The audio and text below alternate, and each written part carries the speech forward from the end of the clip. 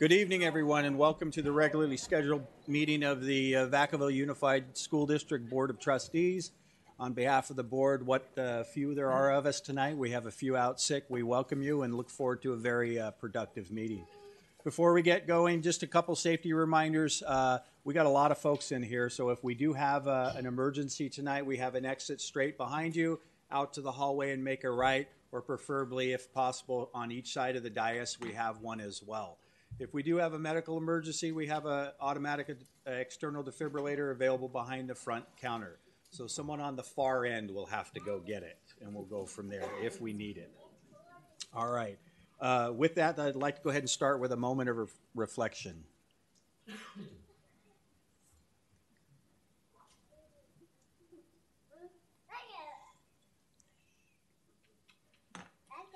All right, and next we'll do the Pledge of Allegiance. Dr. Shamia, will you lead us?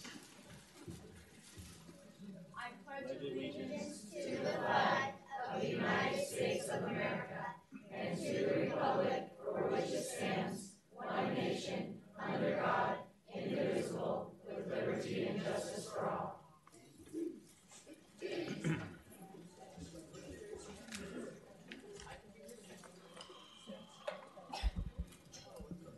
Okay, Dr. Shamia, any changes to the agenda? No changes, President Jansen. Thank you. No changes. Do I have a motion to pass tonight's agenda? Motion by Mr. Wyndham, second by Mr. Silva. All in favor? Student board advisory votes. All in favor? Yes. Fantastic. Board member votes. All in favor? Yes. Passing unanimously. Thank you. Going to report on closed session actions that we took care of. The board approved a confidential settlement agreement by a roll call vote of 4-0 with Mr. Kitsis, Ms. Malberg, and Mrs. Stacy absent due to an illness. Okay. Item number 10, consideration of student expulsion cases. Recommended action that the board approve the recommendations for the following student discipline cases. We have two cases tonight, 09-1920EX and 10-1920EX. I'll make the motion. Motion by Daly, second by Wyndham.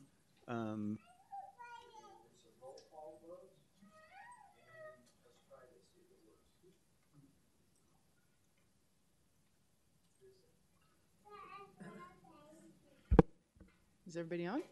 Okay, Mr. Wyndham, your vote, please. Yes. Mr. Silva? Yes. Mrs. Daly? Yes. And Mr. Jansen? Yes. Thank you.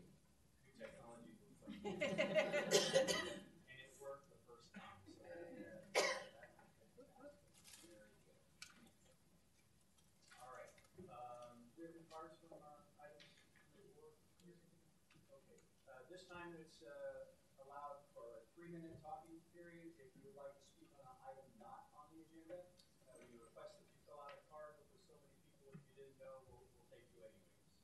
Any takers? Fantastic. Seeing none, we'll move on to item 12, which is going to be student and staff recognition. Item 12A, Browns Valley School student recognition. Looks like we have teachers Carrie Stein and Stephanie Bracken will recognize our students from Browns Valley, outstanding students. There we are. I gotta get to this. Come on up, Sarah. Okay, and before we get into this formal, if your parents, friends, or anything and you want to take pictures, come stand right here between the two of us. Take as many photos that you want. There's no problem at all. We'll take you up here. There you go. There's a taker. Come on right up here. Come right in front. Yep. No worries. My name's Stephanie Bracken. I'm a 6th grade teacher at Browns Valley Elementary School, and I have the honor to recognize Sarah Mix here for our Student of the Year for 4th through 6th. Sarah Mix is recognized tonight because she is an exemplary student and role model to her peers, younger students, and her siblings. She's the oldest of 6 kids. She is kind, helpful, and has an incredible outlook at all times. She comes in with a smile, is ready to learn, and nothing stands in her way every single day. What more can a teacher ask for? She helps outside of school for any event the school may have, whether it is donating, set up, clean up, participating, or help organizing. She is there. She is responsible and faces any new challenge with confidence and ease. She uses her resources to help support her and guide her. Sarah listens to every single instruction and helps whenever she can or is asked to help anyone who needs it.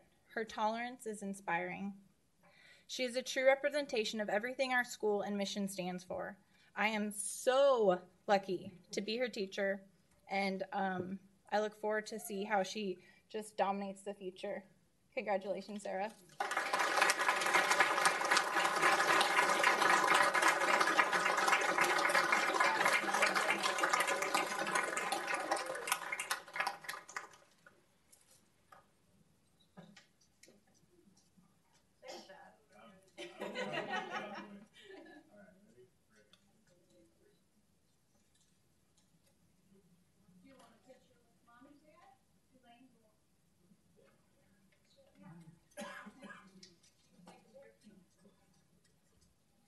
Do you guys want to get in the photos and I can just send it over? Come on. I'm part of the family now.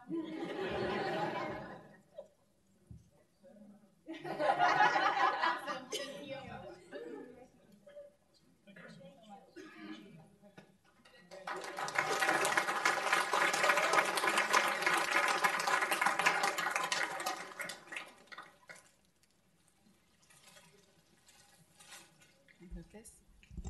Hi, my name is Carrie Stein. I'm a second grade teacher at Browns Valley Elementary, and I recommended Ellie Bracken for Browns Valley's Primary Student of the Year because not only is Ellie an amazing and hardworking student, she's actually one of the kindest, most thoughtful children I've ever had the pleasure of teaching. Ellie is always willing to put in extra time to make sure her assignments are completed with 100% effort. Ellie has also earned her PhD in accelerated reader points, earning over 40 points already this year, and this is a really big deal in second grade. Ellie's compassionate personality makes others feel appreciated and acknowledged. She comes to school every day with a huge smile and an excitement for learning. Ellie's new to Browns Valley this year, but you would never know it. She has made it her mission to get to know as many students and staff as she can. If anyone is having a bad day, or hard day or struggling, Ellie will be the first one there to offer support. She brings so much joy to everyone around her. Mrs. Cook, our school librarian, said it best one day when she said that Ellie is sunshine, and she really is. Congratulations, Ellie. You are truly deserving of this honor.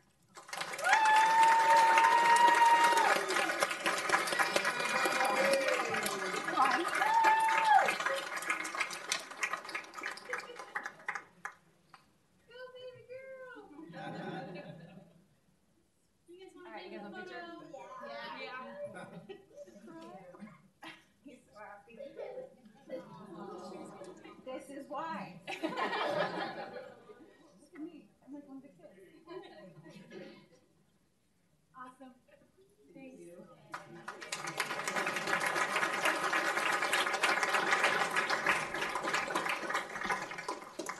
Congratulations to both of you, Ellie and Sarah. Great job. You should be proud of yourself. Item 12B, recognition of the Certificated Employees of the Year. Our Director of Human Resources, Manolo Garcia, will present.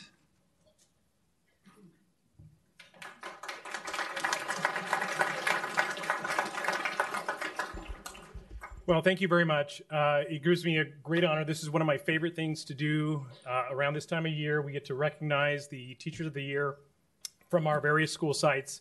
Staff members, administration from each of those school sites get to select and honor their Teacher of the Year from their school site. So it's my privilege to get to do that this evening. And what I'd like, just procedurally, is for, as I call the teachers' names, for them to come over and stand to my left and remain up here. We're going to take some photos at the end. So we also have something that our Superintendent Shamia is going to provide to you. All right? So, without further ado, I'd like to invite up here Stuart Russell, Alamo Elementary.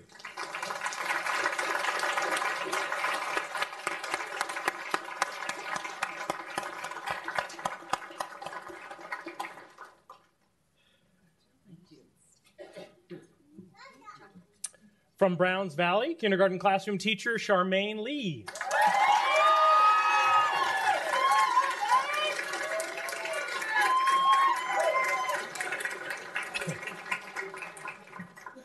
Kindergarten teacher from Cooper Elementary, Pam Wilcox.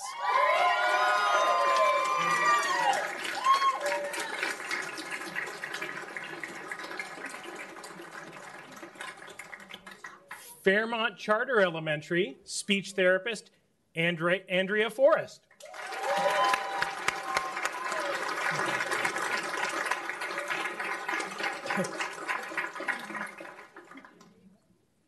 From Hemlock Elementary, third grade teacher Shannon Garner.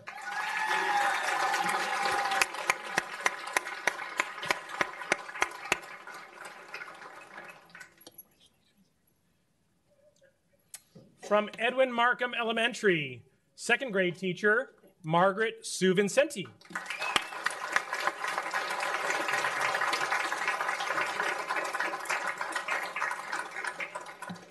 From Orchard Elementary, fifth grade classroom teacher Allison Epperson.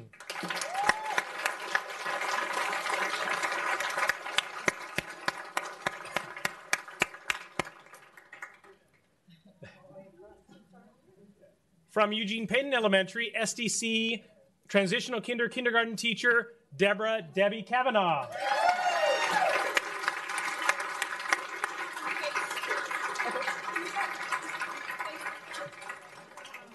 So right where you are, just take a few steps forward and do a 180. Perfect. All right, Sierra Vista K-8 school, English teacher, life skills teacher, and intro to art, Anthony Miranda.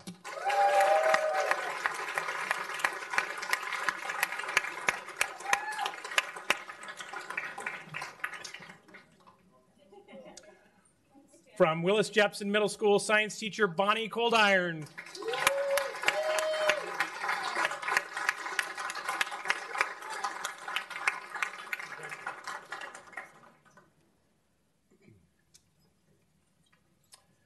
From Country High School, study skills teacher Stacy Smith.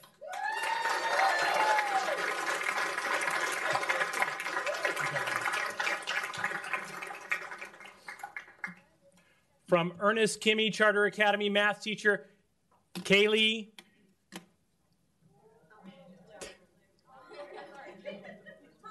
Tolliver, thank you. Not as it's spelled. From Vacaville High School, math and economics teacher Nick Oman.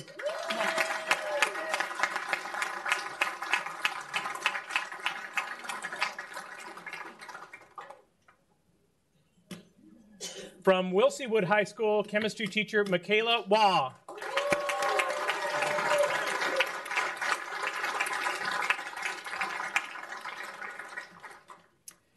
And from our Vacaville Adult School, adult ESL teacher Joy Holleran.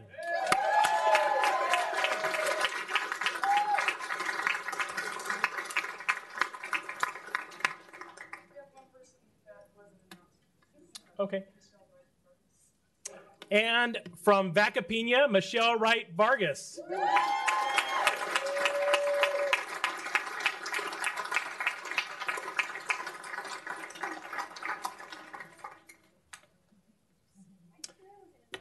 All right.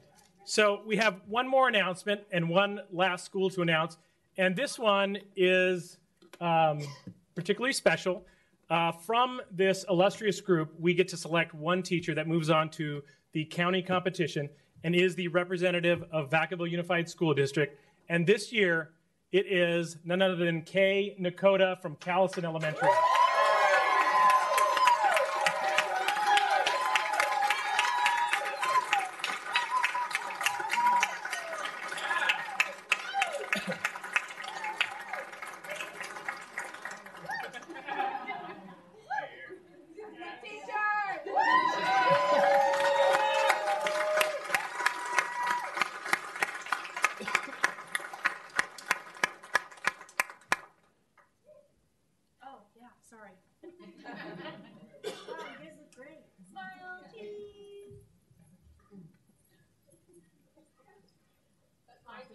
One more round of applause for this amazing group of educators.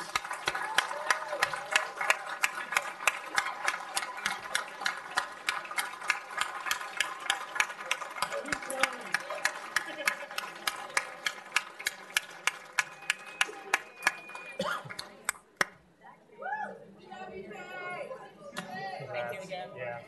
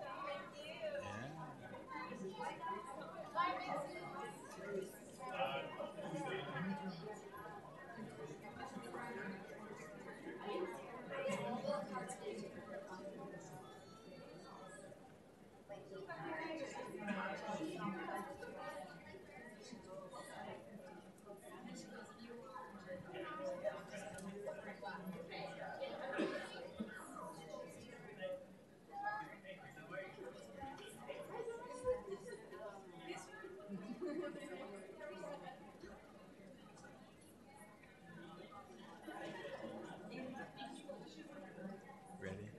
One second. Okay. All right. We'll go ahead and continue. That was perfect for this weekend. That was like announcing the starting lineup for the Super Bowl right there, right? No wonder our kids are so successful, and thank you for trusting us with your kids, because we have teachers like that and the rest of our staff to make them very successful. So with that, we'd like to hear from one of our schools tonight, and we have Principal Lynn Benavides, who's going to provide a report on the Browns Valley Elementary School. You got your team? I got the team. All right, and welcome.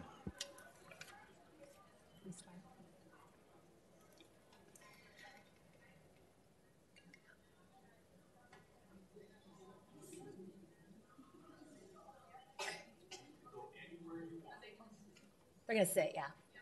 We'll have them to sit right there.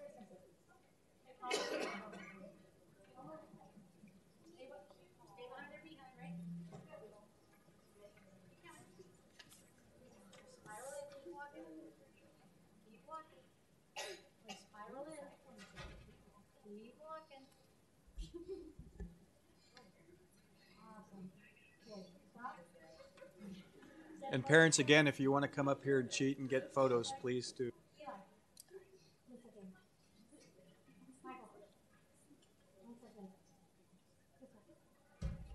Yeah, okay. Ready, bunch, and sit. Here you go. This is Randy. Right, and that's one. Sit. That's two. Sit. Awesome. I appreciate it. Okay, sit on your spot wherever you are and look at me. None of this matters for seeing anything. Right? Okay. Good evening, President Jansen, members of the board, and Superintendent Shamiya. I am Lynn Benavides, the principal of Browns Valley Elementary School. It is an honor for Mrs. White and I to stand in front of you and share all the things that makes Browns Valley an amazing learning community. One of the socially emotional components we have started this school year is focusing on mindfulness. Inner Explorer is a series of daily 5 to 10 minute audio guided mindfulness practices. The program focuses on key areas of development, bringing mindfulness to education and helping students prepare for learning. Daily practices teach students the practical techniques to appropriately handle difficult emotions such as stress, anxiety, anger, and more. We would like to start our presentation by sharing with you how we start our day at Browns Valley. I would like to welcome Mrs. Lee's kindergarten class to lead us in our Inner Explorer program.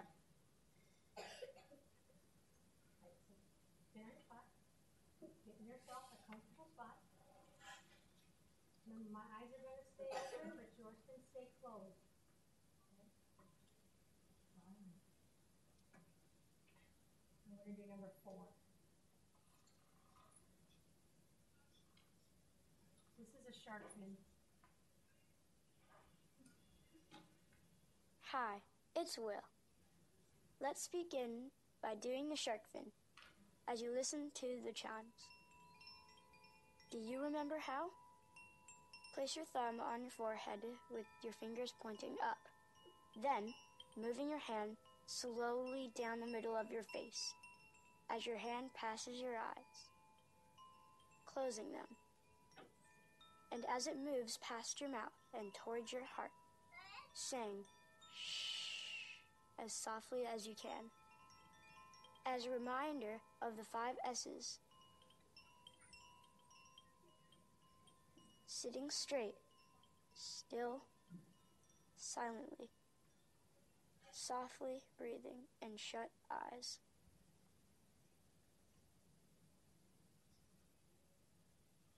And now, keeping your hand on your heart and repeating to yourself, I have the power.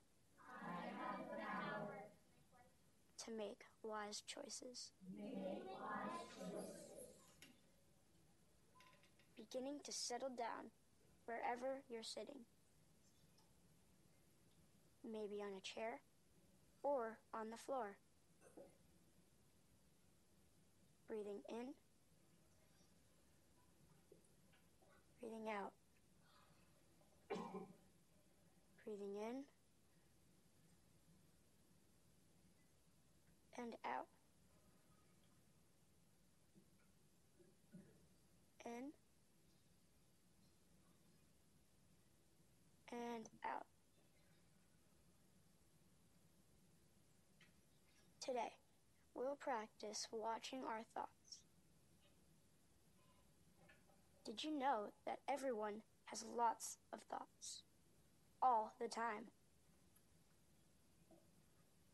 Sometimes we are thinking about how our body feels.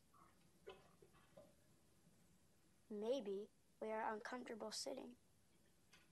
Or maybe we have an itch. As you breathe in and out, trying to notice what you're thinking about right now. Maybe you're thinking about what I'm saying.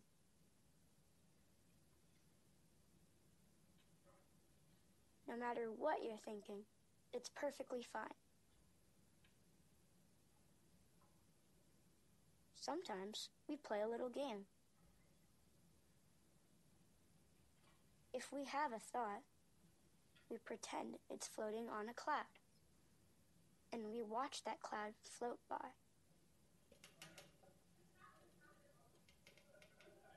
Maybe you're wondering how long you have to sit with your eyes closed. Or maybe about playing with a friend or sibling after school.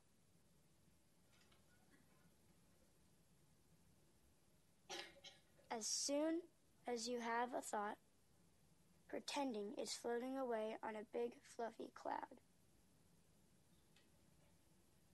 The thought about playing after school is resting on the cloud and floating away. Then, you just take another breath in and out until the next thought comes.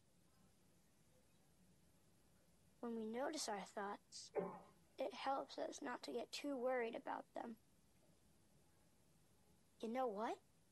Some of the thoughts we have aren't even true. Some of them we can just let go of. And now, opening our eyes and singing the exploring song together. When I look up, I see the whole world shine. When I look down, I feel the earth as mine. When I look out, I touch everything. When I look in, I can hear my heart sing.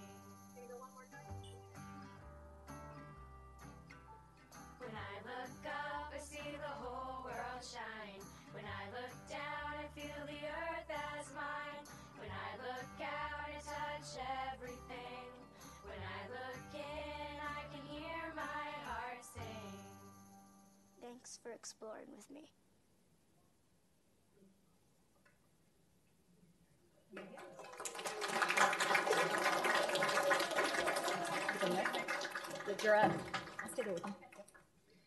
I'd like to invite Mrs. Lee up to talk a little bit about the program used in her classroom.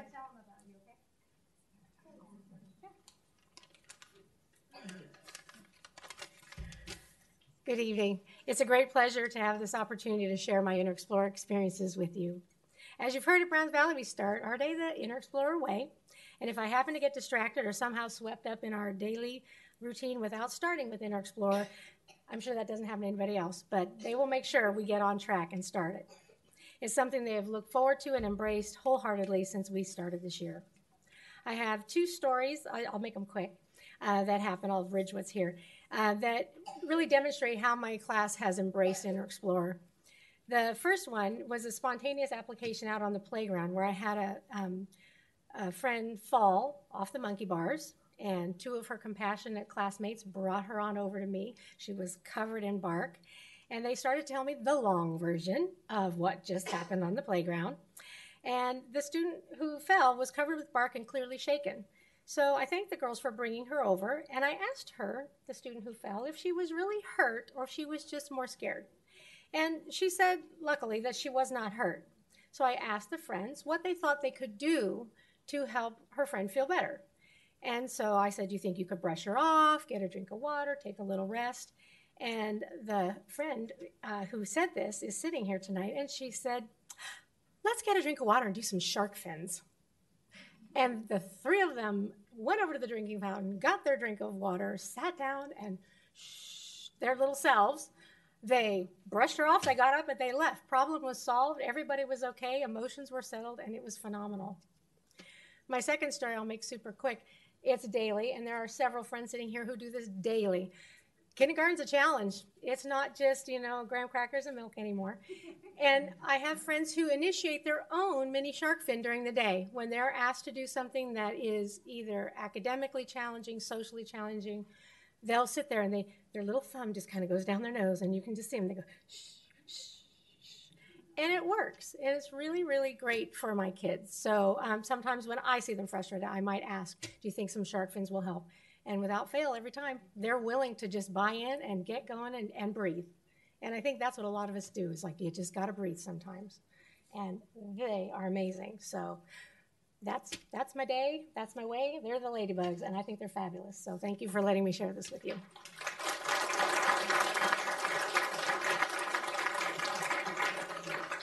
There are two young ladies who are going to step up. I'd like to invite Avery and Iris to come on up to present about Browns Valley Paws.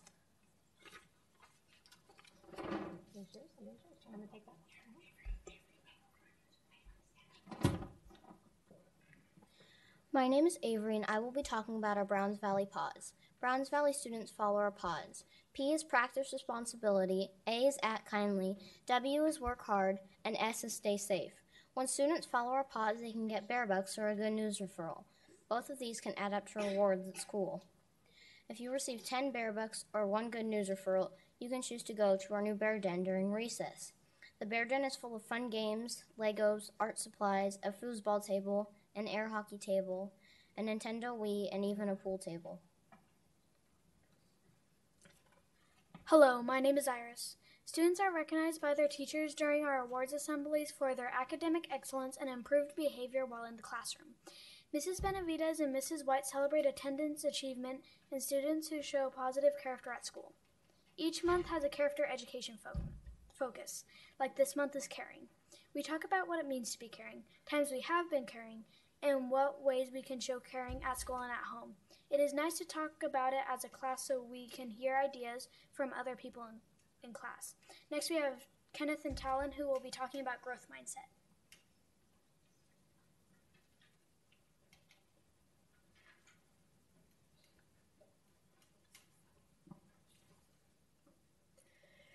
Hi, my name is Kenneth, and I'm going to be talking about growth mindset and the power of yet. Growth mindset is you telling yourself that you can do this. You just have to remember mistakes are good. Every time you get something wrong, you learn from it. And you have to understand your brain is just like a muscle and that you have to train it. At my school, we had a rapper named Blake Brandes come and talk to us about the power of yet. He said that when you cannot do something, it's not that you can't do it, it's just that you can't do it yet. He explained that when he was younger, he pushed himself down because he was not good at rapping, but he told himself, I just can't do this yet. And by having this growth mindset, he was able to make it onto America's Got Talent. Now I'd like to introduce Talon, who's going to teach us a little something we learned at our Growth Mindset Assembly.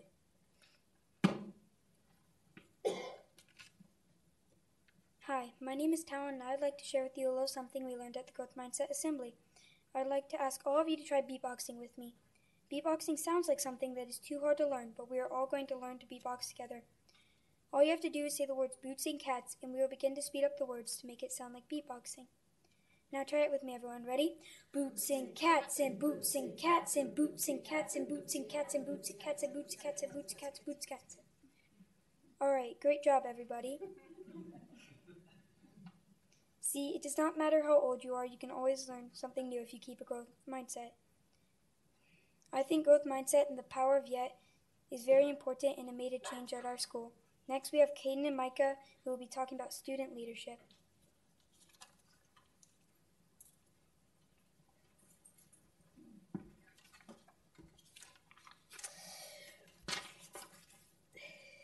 Thank you, Talon. My name is Micah, and I am the president of student leadership at Browns Valley, and I want to share with you the great opportunities that are available for our students. We help with events put together by our PTO, like Breakfast with Santa, Harvest Festival, Papa with PTO, and the Fun Run, which is our biggest fundraiser ever at BV. We raised over $26,000 for our school. Student leadership gives kids the chance to be the voice for their classmates. It brings in kids that never thought they could be leaders. We get a chance to help make decisions that keep students wanting to come to school every day. Now I'd like to introduce Katie Wynn. Thank you, Micah. My name is Caden, and I am the Vice President of Leadership at Browns Valley. The student leadership is amazing at Browns Valley. Students do a lot of things for the school. We collected food for the Vac of Fish. We help families at our school by doing the giving tree to collect gifts for students at our school who are less fortunate. We help with Pop and PTO every Friday in order to raise money for playground equipment. We also supported our newest event, the Holiday Breakfast. We are looking forward to helping with future activities like Career and College Day, Authors Week, Kindness Week, Loved Ones Breakfast, and my favorite, Field Day. This is what makes Browns Valley a great school to be at. Now let me hand it off to Cameron Holbein and Ethan Busby to tell you other ways why BV is great.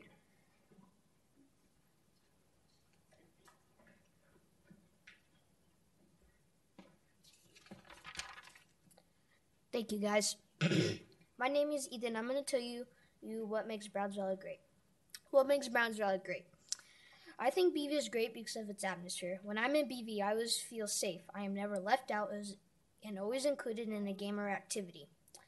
In the class, the kids are always working and not messing around too much. Having my friends in the class make the 6 hours go by fast. Cameron would also like to share with you what he thinks makes Browns Valley great. Thank you, Ethan. My name is Cameron. I think Browns Valley is great because of the amazing activities. The teachers are outstanding and always helping us with anything we are stuck on. In class, the kids are always helpful with their other classmates and willing to learn and participate in more challenging activities. Our principals make all these fun things possible for us, and that's why I think BV is great. Enough about us. Let's get to what our students think about Browns Valley.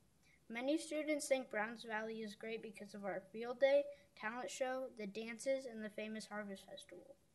We don't just host school events. The teachers include a bunch of grade level activities. In 6th grade, we have an egg drop, STEM day, we visited the Egyptian Museum, and had a campus tour of San Jose State University. Every day is an adventure at Browns Valley. It makes the year go by fast. These events keep the students on their feet and always having fun. Besides the amazing principals and staff, the students really make BV the best. Now I'll introducing Mrs. Benavides and Mrs. White, so grab your pillows because this is going to be a long one.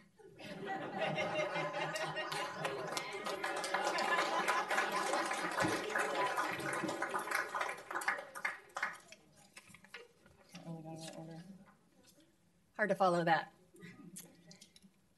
The Browns Valley Dashboard, created by the California School Dashboard, provides a snapshot of our progress as of fall 2019.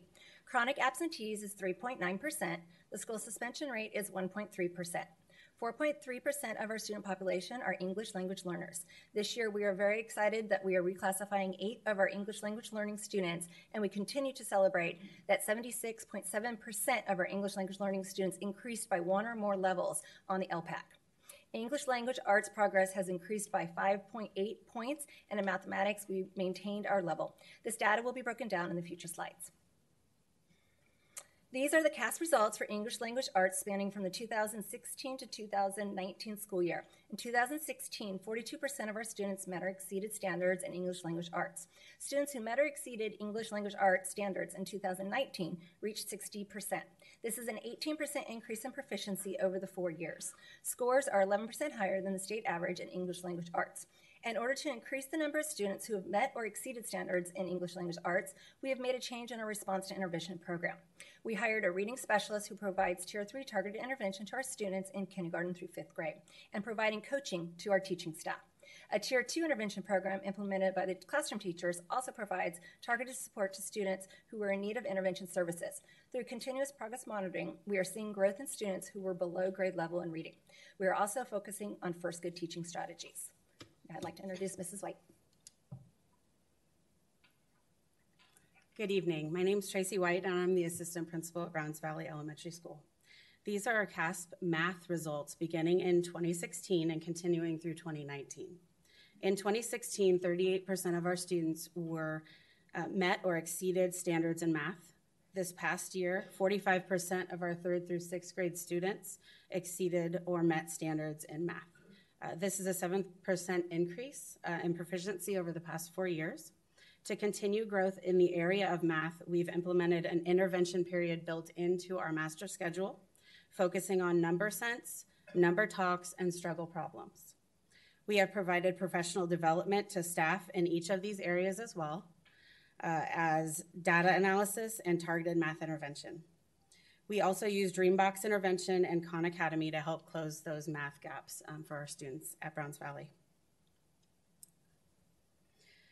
Attendance is of high importance at Browns Valley. We have created an environment in which students, staff, and families feel connected. The daily attendance rate at Browns Valley for the 2016-2017 school year was 94.5%. In 2017-2018, that rate went up to 97.3%. In the last year, 2018-2019, we ended with a daily attendance rate of 96.1%. Our current attendance rate is 96.2%, and we're working on it every single day. Building relationships with families has increased the connections necessary for students and families to make school a priority in their daily lives. Our continued focus on building long-lasting relationships within our school community has allowed us to decrease negative behaviors while increasing positivity and attendance for students, staff, and families at Browns Valley. We are very excited to share that our behavior referrals have declined in the last 3 years, with the most significant drop of last year, which was a 28% drop in referrals. This is a reduction of over 90 behavior referrals. Browns Valley continues to implement a positive behavior intervention and support system, also known as PBIS, with a focus on positive behavior and celebrating student success through the use of school-wide rewards, which our wonderful 2 ladies shared with us, which are Bear Bucks, Good News Referrals, Pause Award Ceremony, and our newest positive rewards room, fondly known as the Bear Den at school. This year, we are using a new school-wide communication app that's called Hangout. This program allows teachers, administration, the mental health clinician, and all additional support staff to send real-time behavior concerns through a messaging app. We are able to provide instant support to all staff and students, which decreases the number of students sent out of the classroom. This free app streamlines communication and increases instructional minutes for students while managing behavior. We look forward to a continued reduction in behavior referrals at Browns Valley Elementary for this 2019-2020 school year, and thank you all for your time tonight.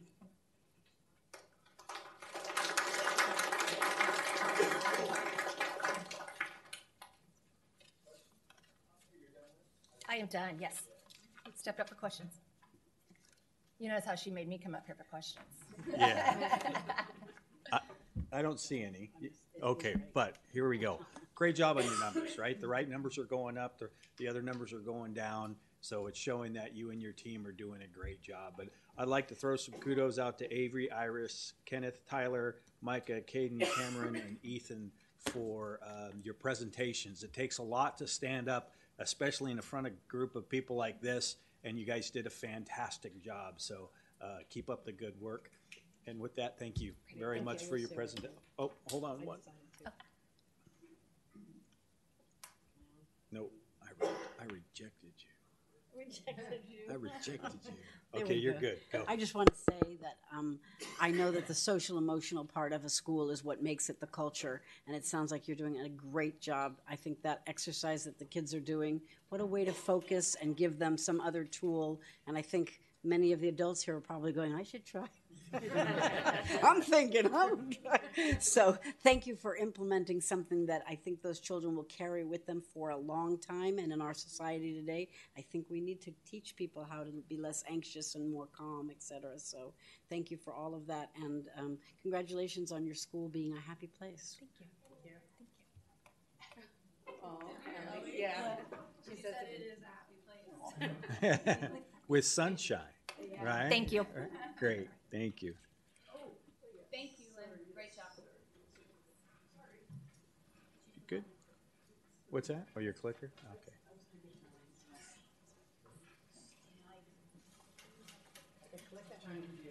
Good night, everybody. Thank you for coming. Thank you. Thank you. Not you, staff. You have to stay.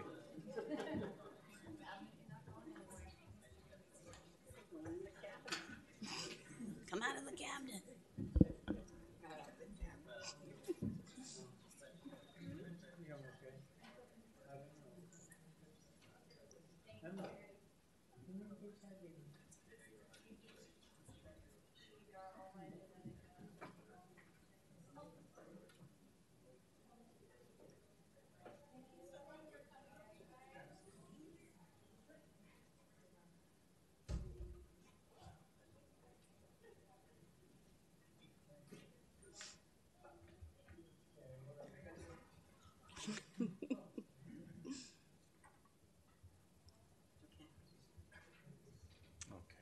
You ready? I am ready. Okay. All right. Time for superintendent's comments and correspondence. Good Jane? evening, board members, student board reps. Good evening, everybody.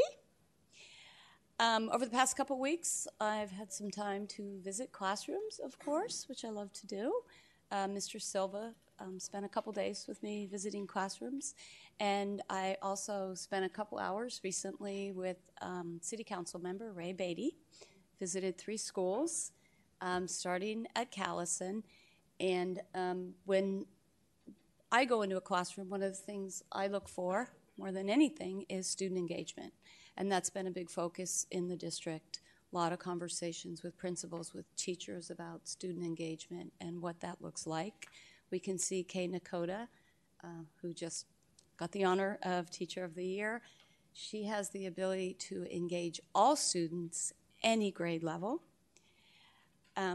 When we talk about student engagement, it means a variety of different types of lessons. Mr. Bozzini is giving his students some time to practice what they learned in their math silos, but math also obviously involves some hands-on. This is Miss Green at Callison doing a really creative fraction lesson combined with an art. Again, a lot of student engagement, different ways to learn the same thing, and math really has been a focus as well as student engagement in our district. But of course, we're also focusing a lot on writing as well. This is reading intervention. Casey Ramos is, I think, fairly new to the district. She is our response to intervention teacher, and every time I go to school site, I always try to take time to check on the intervention because that's addressing the students who need a little extra help. And she did this great lesson on writing where she started with a short video to inspire the students, gave the students the opportunity to talk about what they saw, gave them a writing assignment, but gave them 2 different choices on what to write on. Again, empowering students that way is another great example of student engagement and giving them opportunities to talk, see a short video, moving activities along. is a great student engagement activity. And you can tell by the picture, Miss Thomas's class is one of the busiest classes I think I've ever seen. She has students always engaged, focused. They were doing some makeup work, but every single student in that classroom were focused and working on something, and they were second grade and working independently, and that's a lot for second grade students.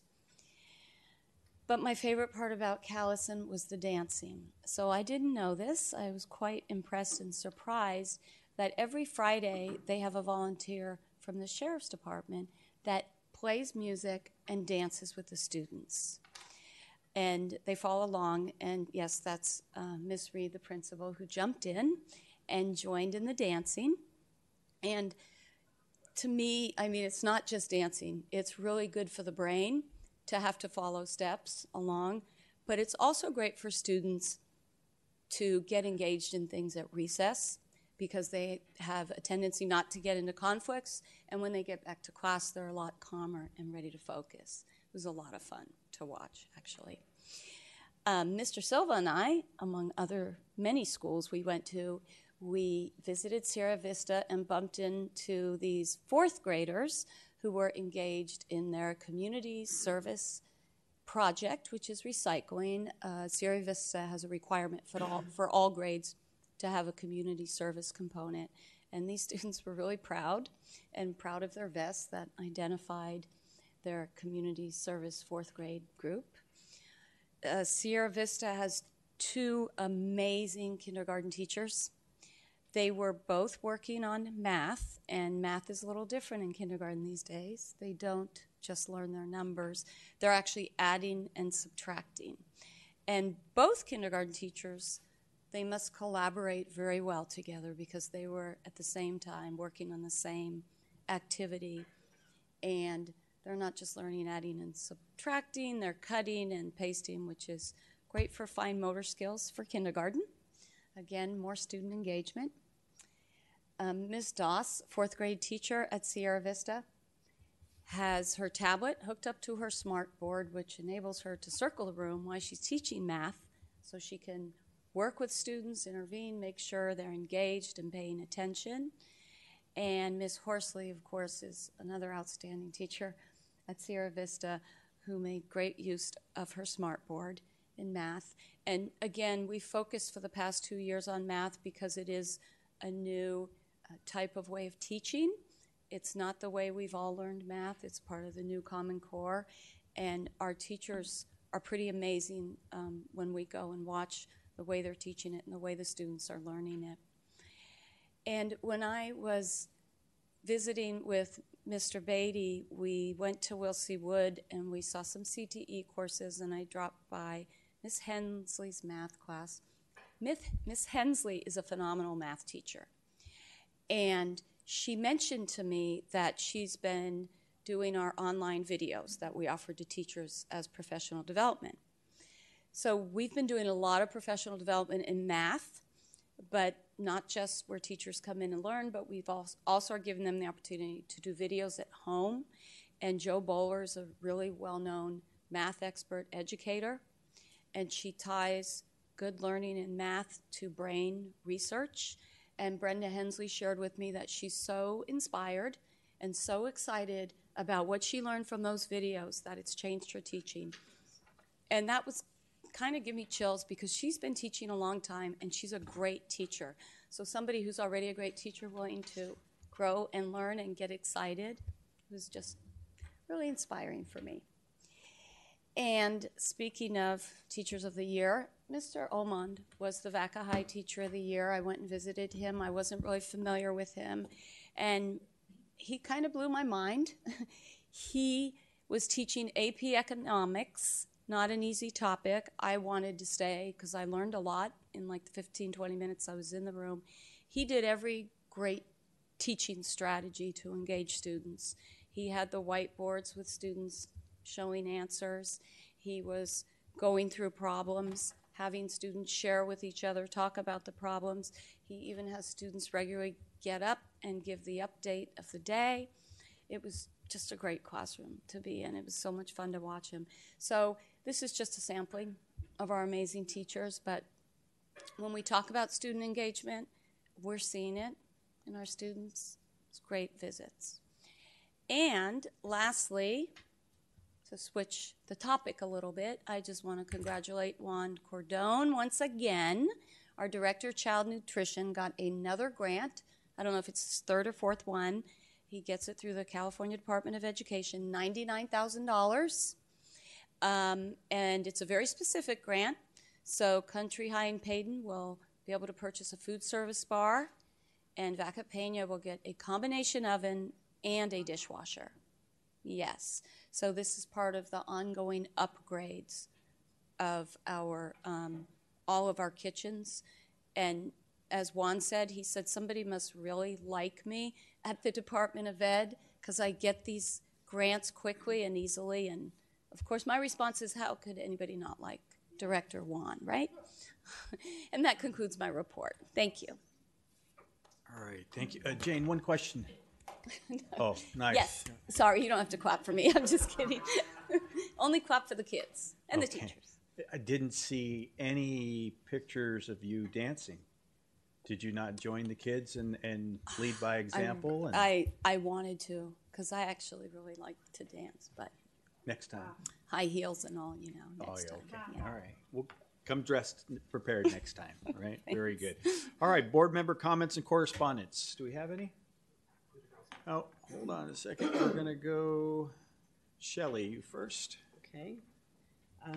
I just wanted to say that I learned something about our library that I thought everybody should know, that if you go to the website for the library, there's on the right-hand side is a column, and if you go to the Discover and Go, you can actually get passes for museums and science centers and zoos and other cultural destinations, like 2-for-1 to the Steinhardt Aquarium, things like that. And you just put your library card in, and you have to be over 18 or over 15. I can't remember the age. You have to go to the site and find it out. But I was very excited to see that because I know that we really believe in going out into the community and beyond with kids and families, and it gets very expensive nowadays. So to have something through our library system that can cut the cost, I thought we need to spread the word on that.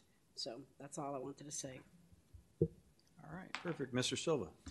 Yeah, just there'll be an announcement for my fellow board members, but the Solano County School Board Association on April 20th, our topic's going to be how local policies at the city, county, and state level influence student achievement.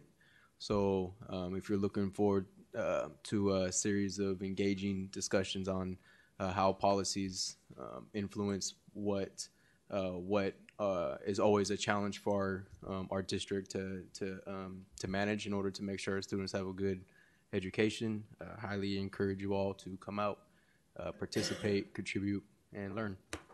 Thank you. So April 20th, 6 p.m. to be determined place. All right. Any more? All right. Seeing that, we'll go to the student board representative reports, and we'll start with Via Calderon from Buckingham Charter.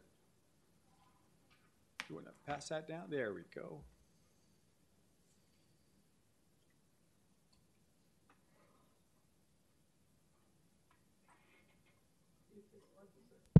There you go. Good.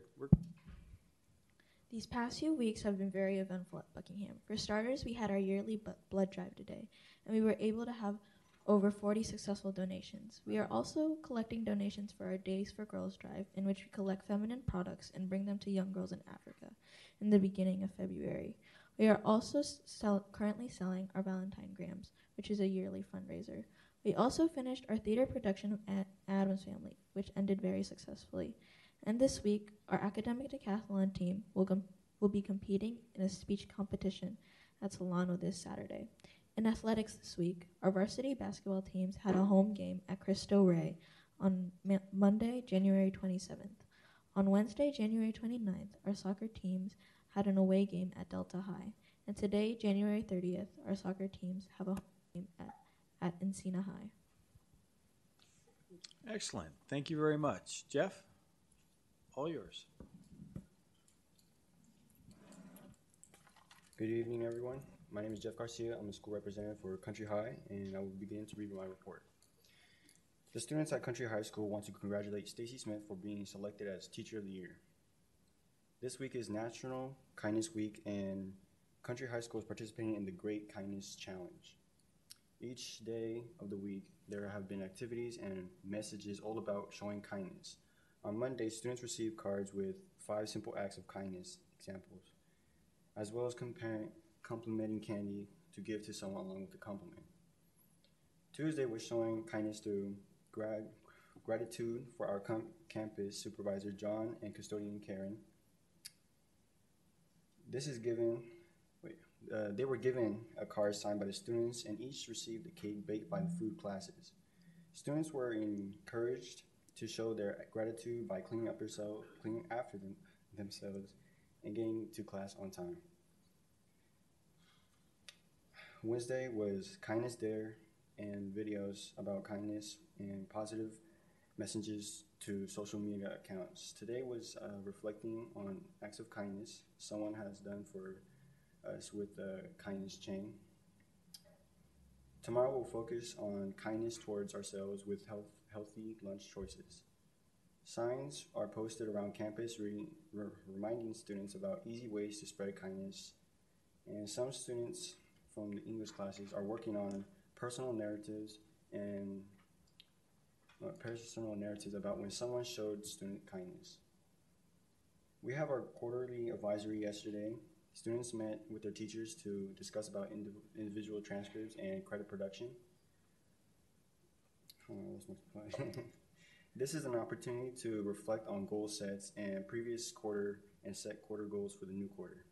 In advisory, students also do planning for post-high school goals. The office takes this information to set guest speakers and experiences for the students. Our honor roll event will be on Thursday, February 6th at 5:30 p.m. This is a great time for students, parents, and staff members to have a great meal and to celebrate student achievements.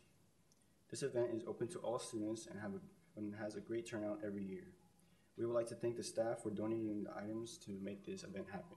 Thank you. That's my report. Very good. Nice job, Jeff. Thank you very much. Gabby Salazar, Vacaville High. Good evening, board members. To start off, I would like to give congratulations to our December tireless teacher, Ms. Kierowitz. On January 17th, we had a celebratory lunch for last year's 107 AP Scholar Award winners in the library. This week's Senior of the Week is Owen Castillo. This week's Student of the Week is Elena De Los Reyes. This week's Athlete of the Week is Myron Amy, or MJ. This week's Artist of the Week is Vicky Lee. Tonight we have a boys basketball and boys soccer game at Armio. Tomorrow we have a girls basketball home game against Armio starting at 5:30 to 7. Coming up soon we have our Powder Puff football game, juniors versus seniors, hopefully juniors win, and an all-male drill team to support our girls during the game. Today and Friday, representatives from Census Bureau will be on our campus during lunch. They came in order to answer students' questions and provide information on how to apply for a job with the 2020 census. February 7th, we are hosting our first blood drive of this year. Shockingly, we only have around 10 spots left for students to sign up, with only 1 week left. February 11th and 12th, we have our spring club fair. All the clubs on our campus have an opportunity to recruit new members and broadcast new activities. Thursday, February 14th, we have our winter rally. And Friday, February 15th, this is our black and blue basketball game against Wood. For upcoming events in April and May, April 9th is the date for this year's MORP. The theme is Astro World. And May 1st is the date for this year's Mr. GQ pageant with the theme Bachelor. Thank you. All right, Gabby, thank you very much. Rayanne West, Wilshire Wood. Good evening, everyone. Sorry, I'm a little scratchy voice, so just bear with me for a little bit. So, within the past couple weeks, Wilshire Wood has been very busy. Right after our last meeting, we had our annual winter ball, which was held at the Ulata Center. Everyone looked absolutely amazing. I hope it's a night to remember for them. So on Tuesday, we just had our annual Red Out basketball game, which is to support the American Heart Association. Our service leadership program did an amazing job decorating the gym, offering fun activities, and raising money for the association. Our boys team did a great job of keeping the spirits up when they were playing Fairfield High, and they took home the win, so that was pretty amazing. As well as our basketball team, our soccer teams have been doing amazing so far. If the boys team win their game tonight, which fingers crossed they did, they'll be on the top of their leaderboard in our league. So our league crew has been working very, very hard on our upcoming Kindness Week, a week focused on giving back in many different kinds of ways to many different groups of people. Each day of the week has a main focus. Monday will be kindness, Tuesday is peace, Wednesday is caring, Thursday is family, and Friday, Valentine's Day, is love. And like every other year, we're having our Kindness Week rally, which will also be on Friday, and we would love if you guys came. We will be giving out so many amazing gifts to people who deserve them, who've been working so hard, and we just want to show that we really do love our Wildcat family, both the students, the staff members, and their families. And additionally to our Kindness Week, our leadership has started breaking off into multiple teams to start preparing for a semester full of events, including our annual car show. And when we invite, a whole bunch of car people from all over to show up and show our students what amazing things you can do. And if anyone has this cool car or wants to come to see that as well, you can talk to me and I can get the paperwork out to you. We would love to have you there as well. And yeah, that's about it for We'll See What. All right, thank you, Rand. Thank you to everyone. All right, item 17, anybody from the bargaining units here to speak? Okay, seeing none, we're going to move on to 18A, by trustee area election update. Harold Freeman, attorney with Lozano Smith, will be providing our board members with information on the upcoming 2020 election and census. Good evening, Harold. How are you? Good, thank you. Good, welcome. Thank you. Thank you very much. It's good to see you all again. It's been a little while, and I thought that whole big audience was here because people were finally interested in voting and trustee areas, but no such luck. We certainly didn't have large audiences when we were going through this previously, so I think it's still bigger than it was. What I'd like to do tonight is just take you through a little bit of a reminder of where we've been and then chat about what's coming up next and a few of the questions that have come up and then really give you time to ask any questions. I'm actually really glad you're doing this because a lot of the districts I've taken through this process have done it and then sort of put it on a back shelf and aren't asking these questions and thinking about it. So I appreciate the opportunity. Just as a refresher and a reminder, back in 2018, the school district received a demand letter under the California Voting Rights Act to try to compel you to move to trustee area elections. And as you'll recall, the way the board has been elected historically is at large, where all board members are voted for by all residents of or voting residents of Vacaville. We've moved on now to the by trustee area approach, which is where only particular areas, trustee areas, vote for the trustee in their area. And you're about to go through that first election in 2020. One just anecdotally point I wanted to make is that back when I was talking to you about all of this in 2018 and we completed the process in late 2018, one of the questions that I think that came up was how many school districts have done this? How many have moved over to by trustee area elections? And my answer to you at the time was about 13% in the state. A year later, by the end of 2019, it was up to 20%, which means about 75 school districts made the change during the 2019 year. I've already personally been involved with 2 more that completed the process in January already. This is the trend because the California Voting Rights Act really intends that this is a way that by having by trustee area elections that traditionally underrepresented groups have a greater voice in the election. And that's really the purpose of the California Voting Rights Act. Sometimes districts do this because they receive a demand letter. More and more districts are starting to make the change simply because this is the trend around the state and where I really think we're headed. So you were just a little bit ahead of the game. So with that, just to take you through where we've been, This map probably looks familiar, the by trustee area map that the board adopted in November of 2018 and the County Committee on School District Organization approved in December of 2018, which defines your 7 trustee areas moving forward. It also lists the sequence of elections that will take place. We discovered today in talking to your staff that when the maps originally went out, there's a small error on it, which is it shows Trustee Malberg as being up in 2022 when she's actually up in 2020. And actually, since I even talked to your staff today, I went back and tried to figure it out, and it has to do with the fact that the box got compressed a little bit because we had 2 names next to each other, and somehow the demographer didn't separate them back out again. It doesn't change anything that you did. The map that you adopted, the 7 trustee areas, are based not on where the residents are of the trustees. It's the defined areas of election. And under California law, you didn't change the term of anybody who was sitting in the seats now. So it really, there's no consequence to the fact that that was noted. And in fact, it's hard to see. There's a little footnote there that says that the trustees' names are included only for reference. It's not actually a technical part of the map. So that's the good news on that front. So that map has been what's adopted, and I'll talk you through what will happen now in the November 2020 election with that map. But just as a reminder, this is just a quick breakdown of some of the demographics.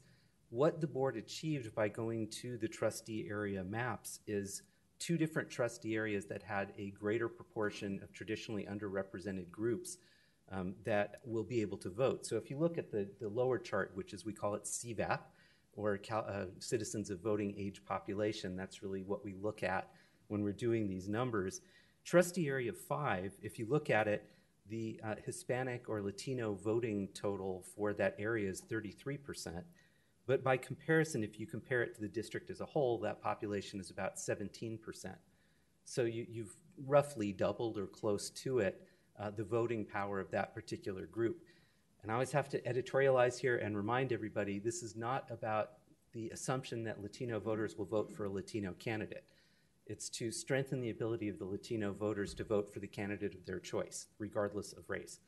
So it's not just about getting Latino candidates elected, it's about giving a larger voice to the Latino population. You'll also see on that same trustee area 5 that we've gone to now 33%. The African American or Black population there is 12%, whereas district-wide it's 8%. So again, you've increased that. And then in area 4, if you look at the Asian Pacific Islander population, you'll see district-wide it's about 8%, and in trustee area 4 it's about 13%. It wasn't possible, as you'll recall, to achieve the result of getting over 50% within one trustee area of one particular underrepresented group. It's just the way your district lays out. It couldn't be done, and California law doesn't compel you to get to that result. It's just moving towards that result. And I'll come back to that 50% thought in a moment. So just really quickly, this is the list of the trustees by area when they're up for election. And you'll see that Malberg has been corrected on this particular chart and will be corrected on the website soon enough to just clarify that. And as you go through each of those, what you'll see is by trustee area, areas 2, 4, 6, and 7 are up for election in 2020, and areas 1, 3, and 5 are up for election in 2022. And I'll come back to this thought as well. That actually tracks what we have for the trustees in each area, but of course there's one area that has 2 trustees in it. And Trustee Malberg has been tricky and moved from one trustee area to another. So there used to be one trustee area that had 2 in it. Now there's a different trustee area that has 2 in it. And it actually got a little bit easier because of the move that was made, because both of the people in trustee area 7 are up for election in 2020. So we don't have a mix and match situation, which is where things get really, really complicated, because does that mean that the person who was up in 2020 cannot run for office again because there's somebody already holding the office in that trustee area? That issue won't come up here because both are up in 2020, which is the good news. So just a couple questions that have come up that I wanted to address. One is what happens when you have 2 trustees in one area? In this case, it's fairly easy because they're both up in 2020. If they both choose to run, they will be running against each other and anybody else who chooses to put in their candidacy. And that is just the straightforward way it works. Again, if they were staggered and one was 2020 and one was 2022, arguably the 2020 position would have to be basically leave office at the end of that 2020 period, wait till 2022 to run again, but you don't have that situation. And we tried very hard to avoid that situation when we were putting the maps together with you. Another question is what happens with the vacant area? So you have a vacant area right now that's up in 2020. The answer is going to be somebody's going to be running from that area. That is what happens when you've got the vacant area. But a follow-up question to that is what happens if nobody pulls papers for that area? And this is a question we get asked over and over again as we take districts through this process, because there's always a fear, we don't have a trustee who lives there now. What's to say there's going to be a trustee who runs now for that area? The really good news there is as many times as we've heard that, we've only had, as a law firm, we represent about 400 school districts. We've only had one school district who actually had that problem come up, where they didn't have anybody pull papers. All the others that worried about it, somebody pulled papers. And theoretically, under the CVRA, what's now happened is it's easier for somebody to run for office because they're running in a smaller area. And so somebody who may have been discouraged because there was an incumbent that they'd be running against, or because they had to basically go district-wide knocking on doors, they have a smaller universe now to deal with. And in our experience, anecdotally, we do find that that brings candidates out of the woodwork. Sometimes people you haven't seen. But the flip side of it, too, is that you can always help encourage folks who live in that area to run. For the district we had that was having trouble getting a candidate, they started having conversations with some of the school site council, some of the school parental leaders that were there, PTA representatives, and sometimes it takes a little recruiting to get somebody to run for that office. And so far it's been successful. In the chance that nobody pulls their papers, I just want to briefly address what then happens, because part of it's addressed in the education code, part isn't. What the education code says is that if nobody pulls their papers, it's called a failure to elect. That's the magic term of the education code. If you're ever bored at night and you want to read about it, it's in elections code 5326 is the thing that calls it the failure to elect. So with the failure to elect, nobody has run. When the candidate deadline has run and nobody has pulled their papers, the board gets a new magical power given to it, the school board, which is you get to advertise and say nobody pulled their papers for that area and invite people to apply, and you get to appoint somebody to take that seat when the election would otherwise come up. So they would be seated that first meeting in December. And so that's your first opportunity. But then the question is, what happens if you try that and nobody puts in for it? And that is a question that is unanswered. It is not addressed in the education code. It's not addressed in the elections code. So there's a great big we don't know, because it just doesn't happen that often. It appears to us that what it means is you have to keep trying. So once the date of the election passes and you haven't appointed to somebody and you have a vacancy, you keep trying. Normally when you have a vacancy, if you haven't filled it, it goes to the county board, and the county board gets to call an election, which is an absurd result here because you had nobody pull their papers to run, so why would you call an election? So we think it's unlikely that that's the way that that would play out. So I just kind of wanted to run you through that scenario. Again, it's just not cropping up in California where this has happened. Theoretically, your board could continue to function with only 4 members, just interesting tonight. If you got to the point you only had 3 members because over and over again people weren't running, then the county board has the power to appoint somebody to fill in that extra space. Of course, they'd have to try to fill the spaces from those trustee areas. So the real answer is, if you're not getting people interested, board members, staff are welcome to go out and get the word out in that community and perhaps encourage people that you only have to campaign locally, or if the deadline is run and nobody's pulled their paper, you don't even have to campaign. You just have to submit an application that you'll get to decide on. So that's just kind of running you through that process. And at the end, if there's questions about that, I'm happy to answer them. What I want to do now is just take you through the other piece of this. So you'll have an election in 2020 under the trustee areas. The next one in 2022 for the remaining 3 areas. All 7 technically exist. One of the things to always remember is that if you were elected at large, which all of you were, you get to finish out your 4-year term.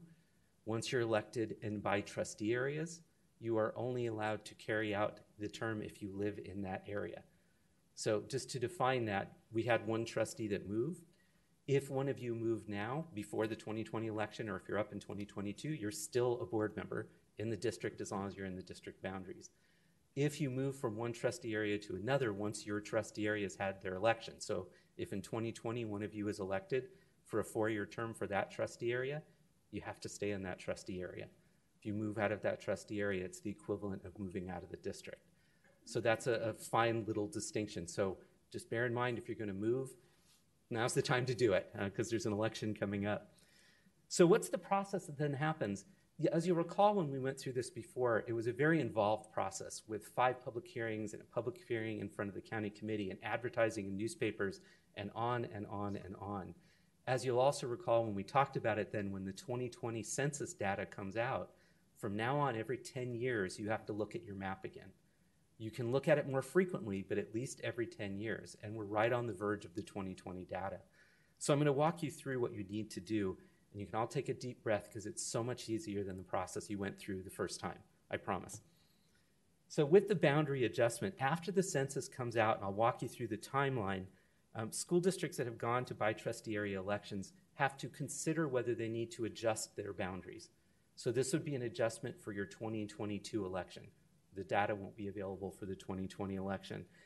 And you do that by looking at 2 statutory criteria. And I'll tell you right up front, if these statutory criteria are met, if you're okay, you can leave your map alone. And there's a perfectly good chance your map will be fine and it will be left alone, or if it needs adjustment, it will be a very, very minor adjustment indeed. It's rare that you'd have to completely redraw the map. So what those 2 criteria are that you have to look at, one is that all 7 of your trustee areas have to be balanced by population. This isn't by citizens of voting age population. This is just how many people live there. Under federal law, under a United States Supreme Court case, you have to have balance between the districts or it starts to interfere with the idea of one person, one vote, because you'll have one area that has a larger population that has 1 representative and another with a smaller 1 representative. It's a lot like Congress. Same kind of thing. You do it by population. So what they would do is they would look and see, are all 7 by population still within 10% of each other? That's the standard, still within 10%. It's a 5% deviation either way. So right now, the 7 trustee areas you have were created to be within that deviation. When you go and look at this again, you have to see if you're still within the deviation. If you're not, you're going to have to play with the boundaries a little bit of the trustee areas. Usually, again, doesn't mean large with a drawing again. It may mean taking a few parcels, literally a few voting blocks and moving them from one area to another. We won't know that until, the population numbers come in. Where this is usually a big issue is in areas that have sudden large development happening. So if you have one area that's rapidly developing and another that isn't at all, you may see more of that, but you'll know more when that comes out. The second criteria won't be relevant to you. I put it up there just for your information. You have to look if the number of board members are still proportional to the number of trustee areas by population. The only reason that's there is there are other kinds of agencies that have multiple board members or governing members where they'll have multiple members in one trustee area. So that's just to look at that balance. You have 1 trustee per area. For all school districts, that's the way it's done by law, so you don't have to worry about the second criteria. So all we'll be looking at is the population shift, legally. And then there's some other pieces that you'll also want to look at. The reason I say that legally, the other piece is that if you find out that the numbers have gotten so out of whack, because let's say that the Asian Pacific Islander population that used to be larger in Area 4 now is much smaller in Area 4, is significantly larger in Area 2, you have to at least give consideration as to have you unbalanced the effort to give a greater voting voice to underrepresented populations. In this district and really under the CVRA, California Voting Rights Act, you're usually looking at the Latino population primarily as who the law is looking out for on this. And so you want to see, is Trustee Area 5 still got a significant number of Latino voters that are in it? So that'll also be part of the review. You've already complied with the CVRA, you're done. And that's all taken care of. Under the Federal Voting Rights Act, if it can be shown that you have a trustee area that could be 50% plus 1 of one of these underrepresented populations and you elect not to move to it, it can open you to a challenge under the Federal Voting Rights Act, the FVRA. I think it's unlikely you're going to go from 33% to 50%, but that's something you'll want your demographer just to make sure that you're not exposed there. So that's nothing to do with the CVRA. You're done with the CVRA. That's to make sure you're still in compliance with federal law as well. So then just quickly, the timeline as we go through this. So the census data in December 31st, 2020, the data is sent to the president for consideration, apportionment. They sit there and they analyze the numbers. Thinking about it, December 31st, 2020 will be interesting to see who's going to be reviewing that as we head into 2021, since we have a presidential election coming up. By March 31st, 2021, that information will have been digested, broken down, collected by the federal government and provided to the state governments. Demographers are able to get the data at that point. So that's your go time is roughly March. Sometimes it spills into April of 2021. You'll want a demographer doing your analysis about how your numbers have shifted or changed. And then the other thing that happens, as noted here, is December of 2021, the public as a large will be given the data. California State will actually put out the data. You'll have it months and months before that through the demographer. It just becomes generally available in December. So once you have all of that, you need a demographer. You need a demographer just like you did to create the maps, to run through and analyze this for you. Remember that everybody who's gone to trustee area elections is going to need a demographer at exactly the same time. And there's only a certain number of demographers in the state. So we've already talked to your staff. Lining somebody up before March is a great idea because some of them are going to start shutting their door after a while and saying we can't take anybody else. And we've already had some discussions with staff to get that going. The other thing I just mentioned, and it's up here, California law as of 2019 allows school boards, if you would rather have somebody else do this, to appoint a commission, I say here a committee, to do it for you. You can have what's called a redistricting commission.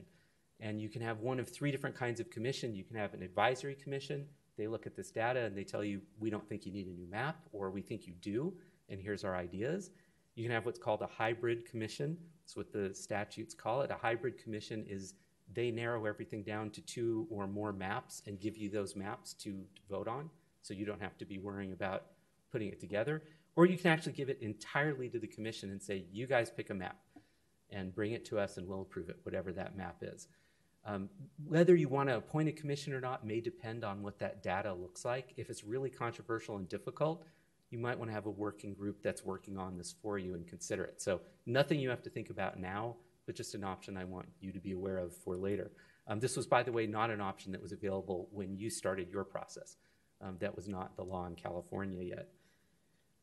The next thing that happens is the demographer performs the study. They're going to look at the data that we talked about and look at all of the numbers. And the bottom line is that if you meet that criteria that you're still population balanced, you can choose to be done.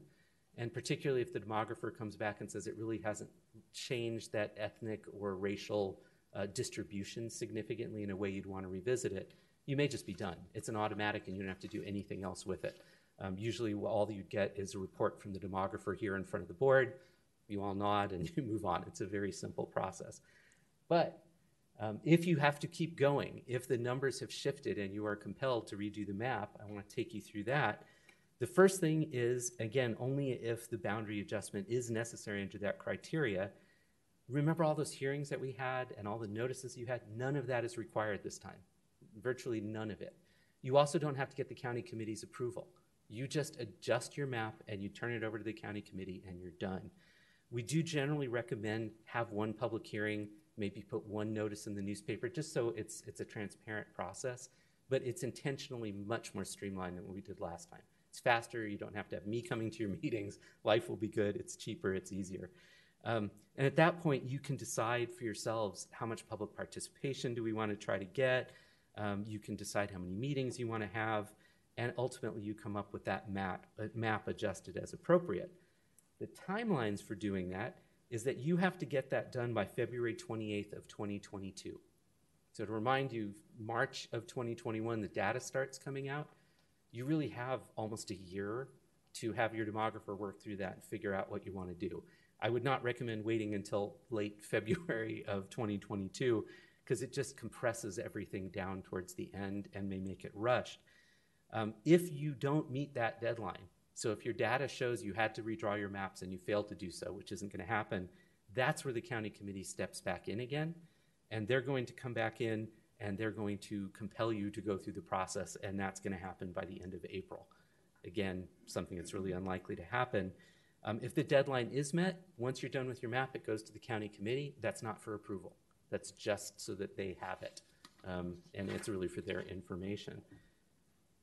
And then step 5, the last step, is once the map has been adopted and it goes off to the county superintendent, the adjustment to the boundaries have to happen 125 days prior to the next election. So I went back and I looked at a map. It always falls out the same week. It's the week of July 4th. I think for you it falls out around July 7th or July 8th of that year. Here's the little trick to know, is that if you wait until July and you go to the registrar and the registrar of voters and you tell them, here's our new map, every other public agency that has gone to trustee area elections, so your city council, there's others in the county that are going through the process right now, other school districts, they're all going to hit it once, and the county registrar is going to say, I can't get this done in time. So you really want your process to be done by April or May, which means being a couple months ahead of this timeline through everything. Again, if your demographer says you don't need to do anything, it's even easier. You're just done with it. So that's the overview of where we've been and what's going to be coming up with you for the next couple of years. Here's the famous slide. If you've got any questions, this is your chance. All right. Sean.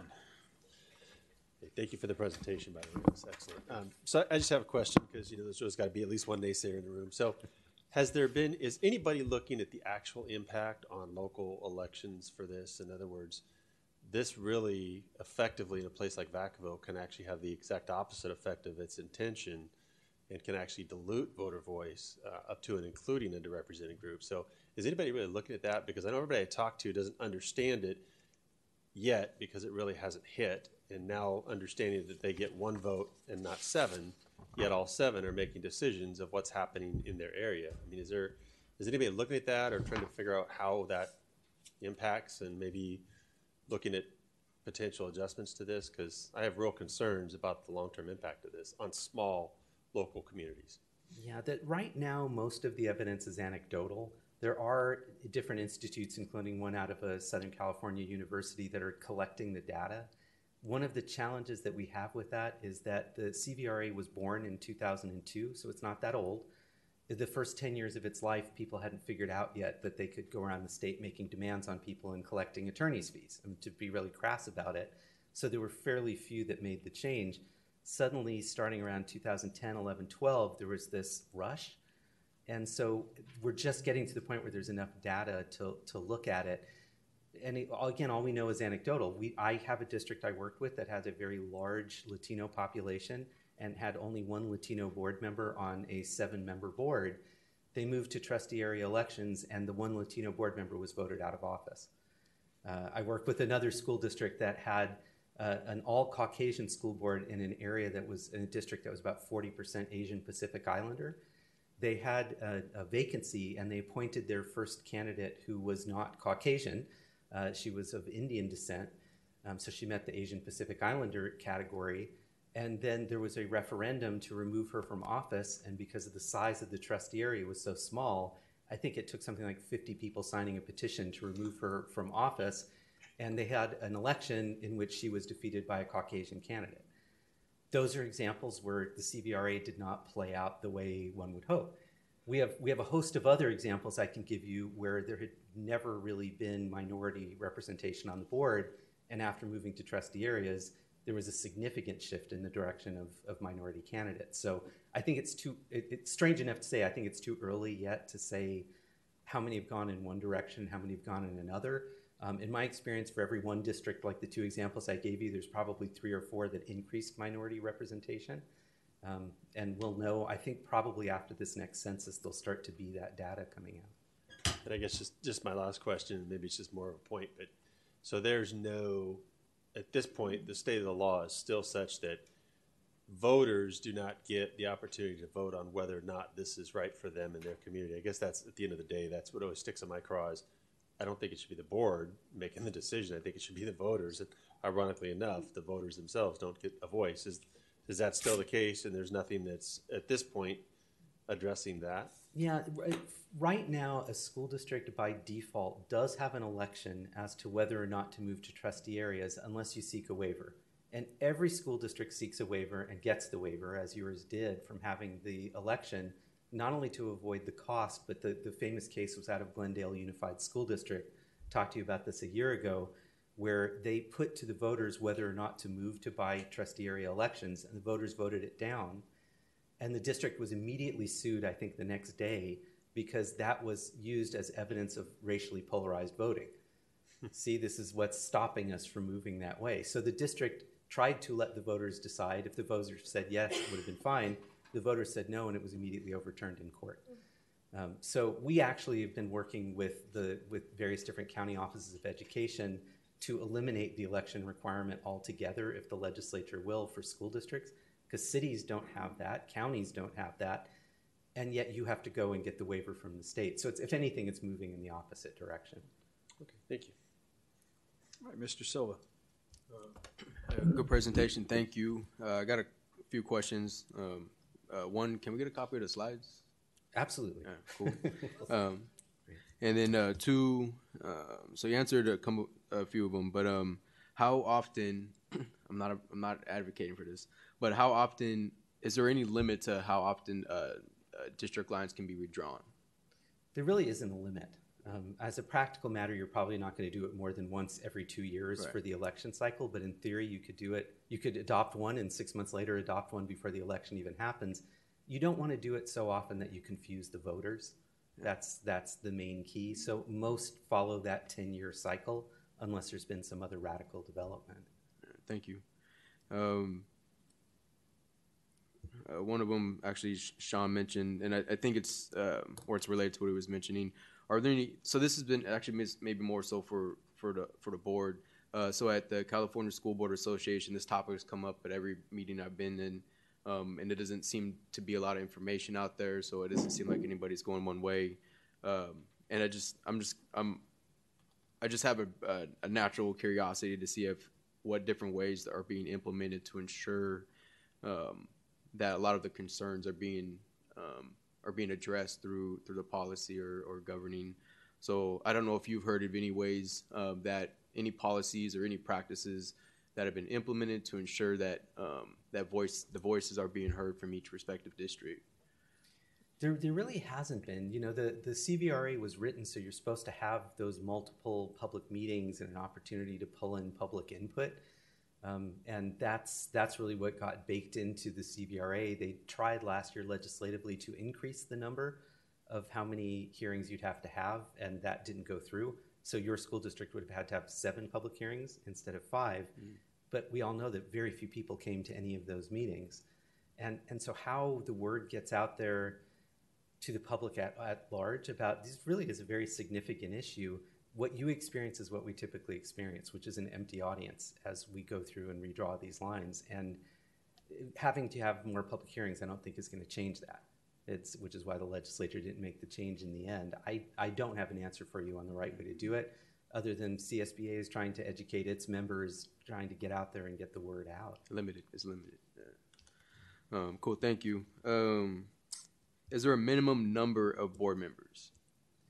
There is a minimum number of board members. So the default in California is 5, unless you choose to go to 7. You can, with the county committee's approval, go down to 3. So for a school district, unless you get special legislation, those are the numbers. 5 is the default. You can increase to 7. You can decrease to 3. Thank you. And are you able to maybe elaborate more on the concept of primary residence for people that have multiple homes or multiple homes, properties? Yeah, sure. So in California, for all California law, this isn't just for CVRA, you technically only have one primary residence. And there's a whole test that's laid out by statute and case law about it's the fancy legal words. It's your primary place of repose, which is a fancy way of saying it's where you sleep at night. So if you have multiple homes within a district and there's one that you're sleeping in 4 nights a week, that is going to be your primary location. And it's not always an easy answer. Sometimes it's really convoluted, but that's the basic rule. Cool. That's good. Thank you. Appreciate it. Anybody else? Anything? With that, Harold, thank you very much for the presentation. Thank Always you. a pleasure seeing you. We thank you for the information. Thank you. Yeah. Thank you. Yeah. Thanks. Thank you. All right. And with that, we're going to move on to 18. Sorry, quick question. Do we have to have a demographer? You have to have a demographer to analyze that data because the data that comes is in raw, it's in the form of raw data, and it's going to be extraordinarily difficult and potentially open to challenge if you don't. The demographer's work is so much narrower than what you went through last time because they're really looking at one or two things. It's not a huge job. So the good news is it's usually a lot cheaper than what you spent the first time around, but it's legally you're not required to have a demographer. It's almost impossible to do this without one. Would be a best practice. Yeah. All right, cool. Thank you. Okay, thank you. Good night. Thank you. And just lining up to give their presentation, Assistant Superintendent of Educational Options and Supports, Sasha Begill, and Director of Student Attendance and Welfare, Romero Barone, will provide an update on the multi-tiered system of support and social emotional learning update. Good Thank evening. you and welcome. Thank you. Good evening, President crowd goes- Jensen. Yes, the crowd is very excited. Yeah. Superintendent Shamia, board, audience, and members here. Thank you. We are going to be giving an update on our multi-tiered systems of support with a particular focus on social emotional learning this evening. Is it in the PDF form or is it on the slideshow?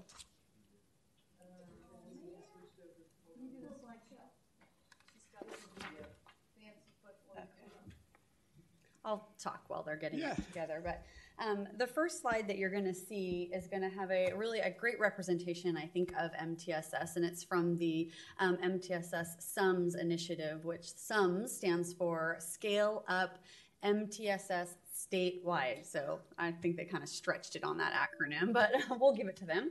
And that's from the group that is leading a lot of the MTSS work in California. It's largely funded by the CDE, and it's the office, the Orange County Office of Education, along with the Butte County Office of Education and the Swift Educational Research firm. So a lot of the information around MTSS is coming from that SUMS initiative. And when we get to the graphic, you will see, you got it? Wait. Okay. I'm so difficult. What I apologize. Write that day down in history. She doesn't know how to do it. That is crazy. I've never heard that out of your mouth before. Because you're human. Do you want to just go to Shark fin. Google? Come on. Shark fin. Yeah. I'm doing that tonight when I go to bed. It's in the Great Googly Moogly. I'm teaching that to those 3-year-olds I watch. Do it, Shark. Did you share with me? Yeah, but you're Yes. gonna Yes.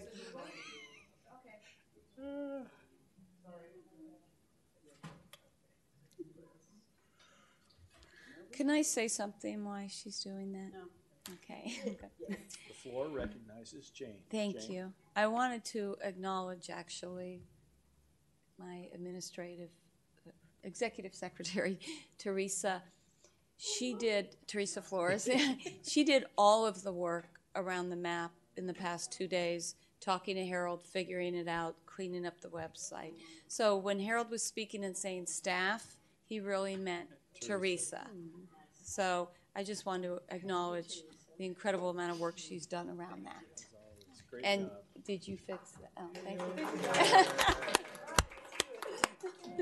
All right. And with that, so here's the graphic that I was referring to, and you can see that under the MTSS umbrella is really the academic components, the behavior components, and the social emotional components of really serving the whole child. And that initiative and that work is going to take some layered supports as well, integrated frameworks, family and community engagement, and inclusive policies and practices. So I'm not going to go into detail on this slide necessarily with each of the 3 key components, but I think that word there, inclusive academic instruction, inclusive behavior instruction, and inclusive social emotional instruction is really the cornerstone of MTSS. And the themes that you will see in MTSS are those universal supports, regardless of what labels students may come to school with, really being able to access all of the systems that are in place at our schools. And so an example of this for us might be our mental health system, how we've kind of braided the funding and our mental health clinicians see whatever kid is needing to be seen. So that's the kind of the concept. It's universal. Our supports that exist for all students. And sometimes you do have to be creative about funding and breaking down some of the previous barriers that were there to do that. Another example, of course, you saw a great presentation this evening from Browns Valley. Ramiro and I thought, well, maybe we should just skip ours because they did an excellent job of really highlighting some of these very components. And so their PBIS system, their the Bear Bucks, those universal systems where all children at the school have the opportunity to buy into a system and be part of a system. And that's some of the great work that's happening through PBIS in the behavior arena at many of our sites. Another major theme are the data-based decision-making, and this isn't just in regards to academics. So we've gotten pretty good, as many school districts have, at analyzing our test scores and looking for intervention based on how students are performing academically. But this also means reviewing behavior data. How many referrals? Again, back to the Browns Valley presentation. How many referrals are we getting? What does that look like? Where are our areas where we're having more referrals? Is it before lunch, after lunch, in the hallway, in the quad? And so really looking at that data to make some school-wide decisions. And I think that we do have schools, as you saw today, engaging in that work already. Additionally, some of the social emotional surveys that we have, so the California Healthy Kids Survey or CHECS, the CSTS, which is the California Student Tobacco Survey, and of course our school climate survey that we give. And so we've gotten pretty good at being able to get some global data points and utilize those on a school-wide basis. And I think the next big step for us is being able to use individual student data in all three of these areas, so behavior, social, emotional, and academics, to be able to make database decisions for students on an individual level. So that's something we continue to work on. The other major theme is the development of teams, and we have that. All of our school sites have an MTSS team. Many of them started that process when they had PBIS teams, and they also have leadership teams. We have PLC, our learning communities, and so that's something that we also already have going in the district and we can continue to build on. And I think the important piece about MTSS is that it's a continuous process, and so it's not let's start over and scratch everything we've been doing and adopt this new system. It's really taking the systems that already exist and refining them. You know, really taking a deeper dive, looking into how is this working for us, and adjusting as we review that data. And as we refine it, continuing to make one cohesive system where all students' needs can get met.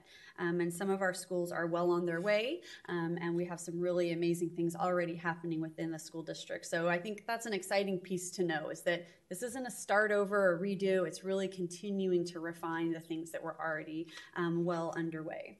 So with that, one of the pieces that we did decide as a team this past year was that this year, one of the areas where we really needed to develop some more baseline knowledge was our social emotional learning. And so we've been focusing on that, and I'm going to have Ramiro talk with you a little bit about that. All right, good evening. So we had an opportunity this fall, 5 of us, to attend a conference in Chicago that was pretty much put together by CASEL. CASEL stands for the Collaborative for Academic, Social, and Emotional Learning. And at this conference, we gained quite a vast knowledge and understanding of not only what MTSS is, but really what social emotional learning entails. So I'm really excited to share with you a couple of things regarding SEL. The first thing regarding SEL is, what is SEL? So I want to be able to explain that. I also want to explain why does SEL matter, and then how can schools promote SEL for our students. So SEL is pretty much the process through which children and adults acquire and effectively apply the knowledge, attitudes, and skills necessary to understand and manage emotions, achieve positive goals, and feel and show empathy towards others. And I think what we saw today with Browns Valley's presentation really embodied what SEL is all about. So we were sitting there thinking, oh my God, like we should have just taken a picture of that and utilized that or a video of it to explain what SEL is. Very excited to share with you the 5 competencies of SEL. I'm going to go through each one briefly. It's a lot of information, but I just want to mention that the SEL competencies are really inclusive towards skills that significantly correlate success in schools, work, and in life. So we really want to talk about not just in school, not just the workforce, but really life skills. And so the first one is self-awareness, which identifies emotions, self-perception, and identity. Second one is self-management, impulse control, stress management, self-discipline. Social awareness, which for us, perspective taking, empathy, which is one key word of SEL.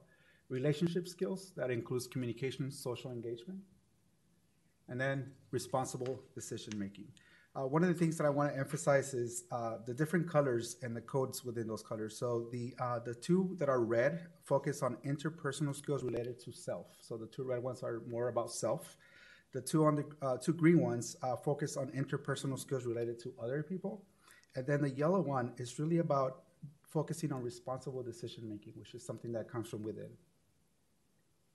What we have here is, well, what does that mean as far as our implementation of MTSS? And really, it's it's surrounded by the 3 main components of what happens in the classroom, and that includes what kind of curriculum are we utilizing, what is the instruction around SEL, what does that look like, and then what are the school-wide practices and policies that we're implementing as a district in our schools to make sure that SEL is a key component.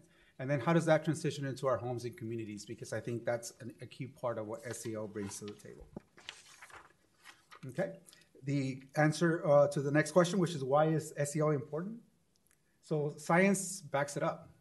There's a lot of evidence out there that shows that with science has a great understanding of what students gain from SEL, and that includes better social emotional skills, improved attitudes about self, positive classroom behavior.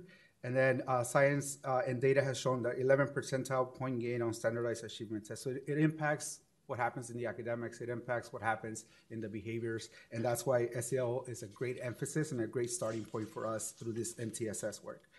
It helps with fewer conduct problems, less emotional stress, and then lower drug use, which is something that has been shown through the research. And then it benefits adults too. And what we say is, in order for our students to be SEL, as far as just be in a great state of mind, we need our adults to be in a great state of mind. So one of the things we're emphasizing as well is how do we include our teachers, our staff, to be inclusive of the SEL work, because they need to be part of that. We need to focus on them and bring those skills to our educators as well. And this is pretty much sums up what I was just expressing regarding, what is the impact that it has on the adults. And as we can see, when we surveyed executives, they said there's certain skills that they are looking for. 92% of them mentioned that 10 of these skills, which are skills that fall right in hand with our portrait of a graduate, which is an activity that we've been working on, trying to get more information as to what exactly do we want our kids to graduate with, what kind of skills. And SEL embodies most, if not all, of the skills that we're focusing on. Okay, and so now is how do we implement SEL? Oh, I'm sorry, did I skip one? Oh, excellent. So how do we implement SEL? So for us, it's really about 3 main components. It's the implementation component, how do we improve, and then organize. So there's really not a pattern that needs to be followed, but step 1 always is building awareness and commitment, and that's really what we've been doing this year. Just what is SEL, focusing on bringing in together the teams at each school site and be able to not only define what SEL is, but just what is SEL and what does it look like at your schools, because we're all doing it. We just don't know it's called SEL, and so how do we enhance what we're currently doing to make it even better? And then strengthening adult SEL, which means, again, how do we make sure that our adults are working around that so that they can themselves help our students, promote SEL for kids, and then practice continuous improvement. And that's really what it comes down to, is just once we get to a place where we have a deep understanding, we're seeing it in the classrooms. Dr. Shamia mentioned earlier the engagement component, and that's really what SEL also brings. And I think as we continue to elaborate and expand on that, we're going to continue refocusing and reflecting on what else can we do to improve around the work we're doing with SEL. So we'll talk a little bit more on these different focus areas of where we are currently as a district and what that work looks like. So our efforts to create sort of an initial awareness and ownership at our sites ranges from, some of the trainings that we've provided as the MTSS team to our site administrators that then they could take back to their sites and share with them in venues that were appropriate at the site level. And it also includes some of the work that we've been doing, gathering them as a team and starting to really look at, well, what pieces are already on place in your campus? What teachers are you able to highlight and say, wow, they're doing SEL and they don't even know they're doing SEL, right? That teacher that has a group meeting every morning and talks about goals that we're going to set for our students. Those are all social emotional learning strategies. And I think that getting the awareness built and understanding of these things that we already do, as Ramiro said, fall under social emotional learning. So how do we ensure that we're getting that word out and helping to our staff and our teachers to build upon those current practices? We've also been looking at our professional development needs. So what does that look like? How much information do we need for teachers to be able, and staff, because this is really a whole school community type of endeavor, what information do they need to continue this work? And then, of course, looking at, and where are we going to find that in our budgets, both at the site and then obviously at the district level, which will be part of the LCAP conversation. The adult SEL component, I don't know if you remember 2 weeks ago when I did the behavior committee presentation, one of the themes that came out kind of over and over with that group of teachers and staff was this need for teachers and support staff to have social emotional support or to have mental health support. And I thought that was very telling. They were able to identify that need that they had and articulate that. And I think that is spot on.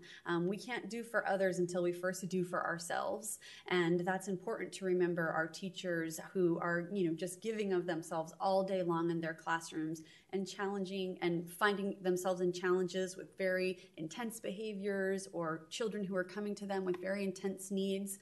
And to be able to manage your stress, identify that you have stress around that, come up with a plan for how you're going to deal with it and not personalize it is critical in being able to manage that. It's an important piece of teachers not having burnout and wanting to come back and being excited about being in the classroom. And so we've been focusing on that as well. And I think really that the goal is to create a working environment where staff are supported, empowered, able to collaborate, and able to work with students so that they can develop their social emotional skills at the same time. Some of our schools, as you saw earlier, again, we didn't plan for Browns Valley to go this evening, by the way. That was just a happy coincidence. But as you can see, some of our schools have just taken the leap already. They're starting to work with different curriculums, which you'll also hear a little bit more about this evening. So it's kind of a great night for SEL. Browns Valley is doing the Inner Explorer.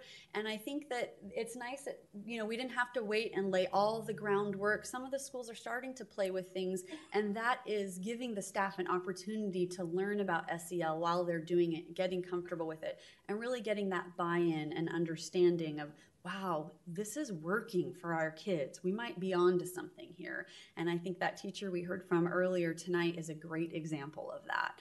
And so, again, our sites are all in different places, but are continuing to move forward and learn more about SEL and start the implementation process. So to kind of sum up, MTSS is really all about identifying strengths within our current practice. It's interrelated, it's interconnected, and it's absolutely about continuous improvement. If you're doing MTSS correctly, you will never be done, right? Because our kids are changing, our systems should be responsive and changing with them. And so that continuous improvement, looking at data, refining our systems should be something that we're always doing. Our next steps, we're going to continue this year with our social emotional learning and developing that baseline. And we're also going to start doing some inventories and taking a deeper look at our other practices and areas where we want to start prioritizing and working on a refinement in the system. And of course, as I said a couple weeks ago, this will all come down to how are we going to incorporate this and what are our priorities when everything is put on the table, and what does that look like in the LCAP? Okay, any questions? Anyone? Oh, there you go. Mr. Silva. Thank you. Nice presentation. Appreciate you all staying for the big crowd. So real quick, just have a couple questions. So what's the difference between behavior and social emotional? Because when we start breaking down social emotional, seems like a lot of behavior issues are kind of tied directly to. Yes, and as I said, it's all interconnected and interrelated, and so is engagement and the academic piece. They are all interrelated. So I would say behavior is typically the outcome or something that you might witness with a student. Usually we see a behavior. Social emotional is really the ability to manage that behavior before it happens. So it's the feelings that I'm having. It's, I'm getting nervous, and so what do I do about that? I recognize that I'm nervous. I have this strategy. I do my shark breathing. I talk to a peer about my feeling nervous. Versus when we don't have the social and emotional learning and we have students have a skill deficit, behavior is often the outcome of that skill deficit. So I'm nervous, I have no skills, I'm freaking out, and now I'm running around the classroom. Does that help? Sorry, that was a little dramatic perhaps. But that's how I like to think of it. I've been there. Right? So I think that behavior is often the result of a skill deficit in our social emotional learning. Yeah, I think so. Some of the concerns that I've heard in between even within my own practice as a professor, so even some of my classes I try to bring in different skill sets, and I've had 2 instances in the past 6 years to where it just blew up, where the argument was you're not listening. I don't want to get into it, but you're not. Basically, both sides weren't feeling they were heard, and just escalated, and so it was to the point where it was I'm gonna go back to old school stuff. So so I guess so. Kind of just going along those lines. I love the idea of restorative justice, and I've been reading some more articles about that whole concept. I think with the new laws on how we handle discipline, on what we're restricted to suspend behavioral issues with certain students, are there any concerns, or how will we go about addressing the concerns where we have teachers that are responsible to spend 10, 15 minutes to resolve some type of issue, while they also have a classroom 20 plus kids that need to still learn? Well, I think that, that will be an issue, but I think that's one of the pieces. If we're spending 5 minutes a day working on our social emotional learning and building our capacity so that I can say, I respectfully disagree with the answer that you gave, and I would like to propose an alternative answer, right, which we might teach as an engagement strategy academically, but we're at the same time teaching these social emotional components where now as a student, I might not get in that altercation, and you might not need to spend 20 minutes hashing it out between the two of us, because we want to put in that proactive work. There will still be behaviors, and I'm sure we will have to handle them, but I think that that's that interconnectedness, is that the idea that if we can teach the skills, then we might be able to avoid many of the behaviors that we're having, and certainly we'll address the behaviors that do occur, and continue to work through that process. But I think that's that interconnected piece. So can I just want to add in. Perfect. I mean, that's a good question, and it falls right in line with our presentation from earlier from Browns Valley. I had a conversation with Principal Benavides about their referrals and how much they've dropped if you looked at the data. Mm-hmm. And I was asking what tangible items do we have that we can utilize? And she was saying how some of these SEL components are partly responsible for this, because they feel like some of the behaviors that were happening, the students are able to cope with it more. They're able to communicate. Just the example of the young lady who fell and had a bark all over her. I mean, that could have been a behavior that could have resulted in something, but they worked it out. They did the shark breathing and worked. And so that's really where I think that the interrelated component, it comes into play. And the more that it's being implemented, and it's being implemented with fidelity, the more results we're seeing. And I think, again, just Browns Valley is an example of that. Mm-hmm. Yeah, I think one of the challenges, and I've been through several equity, trainings that tie into this. For a lot of us in the audience, and wanting to understand what equity is and wanting to address it in different ways, I think the challenge is still, how do we know we've actually achieved an equitable system? And and then when so I think it's very difficult for people to say, oh well, you're never going to achieve it. I think I don't know. It's a challenge on how we communicate that to everybody that's involved. So I think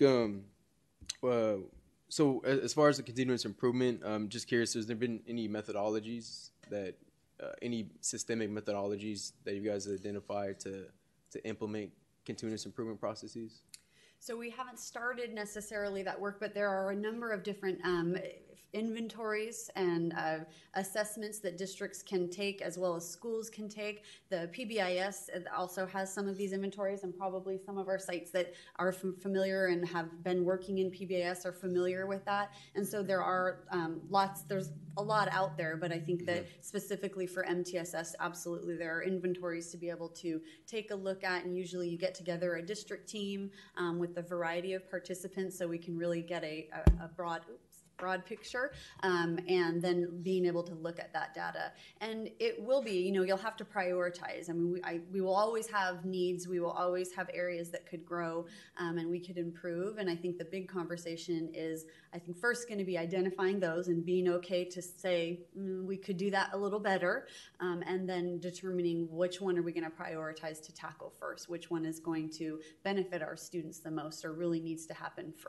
first in this sequence. So absolutely, there are methodologies out there. Because we're so new in this process, we haven't necessarily done sort of the review piece yet, but that's one of the components that we're looking to do in the springtime, is complete some of those inventories, start having those conversations.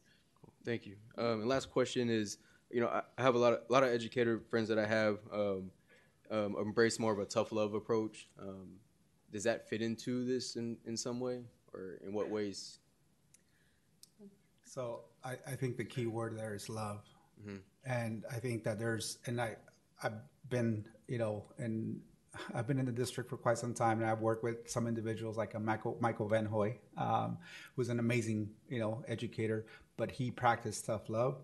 And I think our styles were different, but I think the word love was, definitely something that was part of the climate in the classroom, was definitely evident when you walked in there, the respect. And I think that it's really about that connection and relationship, which I think that SEL brings out the most in people. It's not just about the fluffiness, for lack of better terms.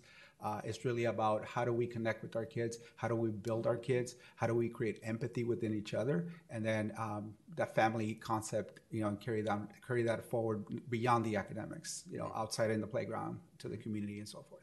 Well, thank you guys, appreciate it. 1 second. There you go, Ms. Nally. Yes. I just think it's very exciting that they're doing this now, and because I know that teachers know in the heat of things, when that child is running around the classroom or throwing things, that there's something behind that behavior, but it's very difficult to deal with when that child is doing that. Mm-hmm. And it's easy to take it personally. It's easy to see yourself as a failure as a teacher. Mm-hmm. It's easy to say, well, what am I going to do about it? And so the backing up and teaching it even down at kindergarten, where these children hopefully will come up through the system and by 5th and 6th grade have tools to recognize, and that the teachers also can know that these children can learn how to deal with these behaviors before they become behaviors, I think is very exciting, because I know, having spent time in the classroom myself, it's very difficult when you care about the kids and you love them and you're nurturing and they are out of control for whatever reason. And so I think our teachers having the tools, and also understanding that our teachers need not just support in the how-to, but that emotional support that goes with why isn't it working and how can I do better, and not taking it personally, because teachers love kids and they take it personally when they're not behaving. Yes. So yes, all good stuff. Thank you for doing this work. Anybody else? All right, Sasha Romero, thank you very much. Appreciate it. All right. Great job. Thank you. Good job. Okay, 18C, Facilities Update. Chief Facilities Maintenance Operations Officer Dan Banowitz will provide an update on current facilities. You're scheduled for 10 minutes. You have 9. Go ahead.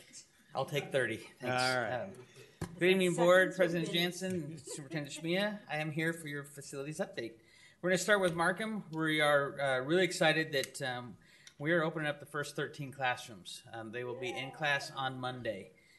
We have been working on, the contractor, Landmark has done a great job moving forward. We're a couple weeks ahead of schedule for this. We're coming right up to the end. So it was paving on Tuesday, moving furniture in on Wednesday. We opened the classrooms up today after school for the first time to the teachers, and we'll do it again tomorrow. The move of all the rest of the contents will happen Saturday morning, and then we have a ribbon cutting Monday at 8:30 a.m. At the site, and they will be in class for their first day on Monday in those new classrooms. Okay. Then they'll start the process of getting rid of all the portables that they have emptied. So there's going to be some that will be demolished. There's going to be some that are going to be picked up and moved and stored for maybe other purposes. Zanino Stadium, we're taking advantage of the good weather that we're having here now. And hopefully it stays that way. We keep track of that as the weeks come out so we can see if we need to accelerate things. And we are always evaluating the need for overtime and that type of thing because we're on such a tight schedule for this one. But we're looking at how we can take advantage of this, and we're doing things that change the sequence of how things can be done. For example, putting the first layer of asphalt where the track would be to help us, even if it rains a little bit and then the rain goes away much faster, and then we're not delayed with the dirt and everything when we get that field and turf in. So we're looking at everything that we need to look at to make sure that we are done May 18th, and that's the schedule on that. Sierra Vista, we've been working construction at Sierra Vista for over 2.5 years. From the reopen to the science classrooms to the MP room and now the library and the final work in the administration building, and we're finally coming close to an end. We finished the back end of the admin building. We're going to be moving the administrators and the secretaries back there on Saturday, February 8th. And so we can accomplish the work in the front half of the building. We're going to be done by April 10th. So we've got just over about a month, 2 months left to go to get that wrapped up. And the outside, if you've driven by there lately, you'll see that there's no skin on the new library building because we've got that wood rot that we've been dealing with that we uncovered that. So we have that being dealt with and recovered, and then the new sign coming. But we're getting closer to finishing out there and finally being done with Sierra Vista. Our next COC meeting is going to be on February 12th at 6 o'clock here in this building. We have typically once a month except for July and December when we meet with the group. Some of the smaller projects that we're working on is security cameras that you approved a couple weeks ago at 343 and 353 Brown Street are already being installed. They'll be done by next week, and then we'll be up and running there. And one of the other things you've passed recently was the Wilsey Wood Theater heat and air conditioner, the 20-ton unit on top of the theater. It is, we're looking at spring break to get that thing hoisted up there and get that one replaced. Okay. And on the maintenance side, one of the great things is the first round of trucks that you approved, the first 5 trucks, they arrived today. So now the politicking is all happening out there with the guys. I deserve that truck, and I deserve that truck, and I've been here the longest. And so I'm letting William deal with all that. But we're going to get those things in our inventory, in our insurance, and our stickers on them, and then we'll get them passed out. The 5 that we're going to take out of service, we'll sell that money that we sell that with will go into for the next round of trucks in July. Okay. Any questions? Yes. Shelley? How are the teachers going to unpack their stuff? Oh, I turned it off. How are the teachers going to unpack? Well, that's why we were allowing them to come in today and tomorrow. The stuff what they need to get ready to have for the first day of school, they're doing today and tomorrow, and then we'll do the rest of the rest of their items on Saturday, and then they'll be free to come in over the weekend as well. But I wanted to give them some time before the weekend as well to put things on the walls and really cut that time of being ready to go. So they've been informed. They should. Jose was really good about saying, hey, your Monday, Tuesday curriculum you should have ready to go in a certain thing so you can have it ready. Wow. I mean, like the books are going to be in boxes and all that. Yeah. They're going to have to undo that all themselves? Well, yeah, they do. We move everything in there. We help them as much as we can. We have movers on site that when they're there over the weekend, we'll roam around the rooms after everything's moved. The guys roam around and say, oh, you know what? I want this over there. I want this over there. do all that stuff for them. But they don't unpack books and put them on the shelves or anything like that. No. So there's a lot of work to it. I just want to add something as a parent of Markham.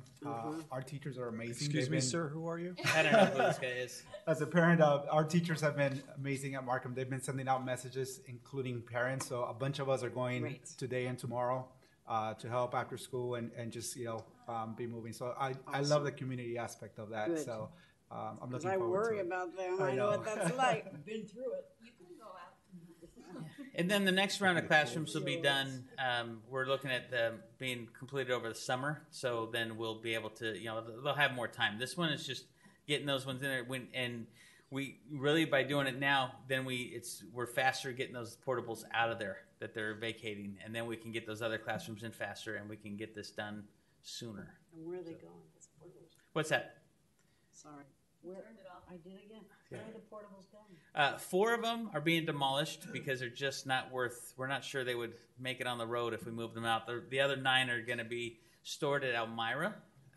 So I've been working with them to be able to store it out there until we figure out what we're going to. And it kind of gives us some time to decide, what and where, and that'll be talked about on February 29th. Stop by and say hi. Yeah. Anybody else? Thank you, Dan. Thank you. Appreciate the update. Yeah. All right, 19, consent calendar. Dr. Schmier, we have any changes to the consent calendar? I'd like you to pull 19R, the Character Strong curriculum. So 19R, okay. So I we'll would look discuss for a motion to pass the rest of the consent calendar minus 19R. So there's a motion by Mr. Silva, second by Mr. Wyndham. All in favor? Yes. Motion passes unanimous. So then we'll go to 19R. Yeah, I'd like to ask Mr. Santa Padre to come up and introduce a couple amazing teachers that are going to share about this curriculum and thank you for hanging in there with us. Good evening, Ed. Good evening, President Jansen, board members, Superintendent Shamiya. Love the theme tonight with the social emotional learning, and we're going to continue it. I'm not sure we're going to see a lot of shark work tonight, but we are asking you to approve the next level of the Character Strong curriculum, the Character Strong leadership. And so we asked Tracy Ruiz from Wilsey Wood and Justin Bassey from Vacaville High School to come and just share a few examples of how they've used the Character Strong curriculum. Perfect.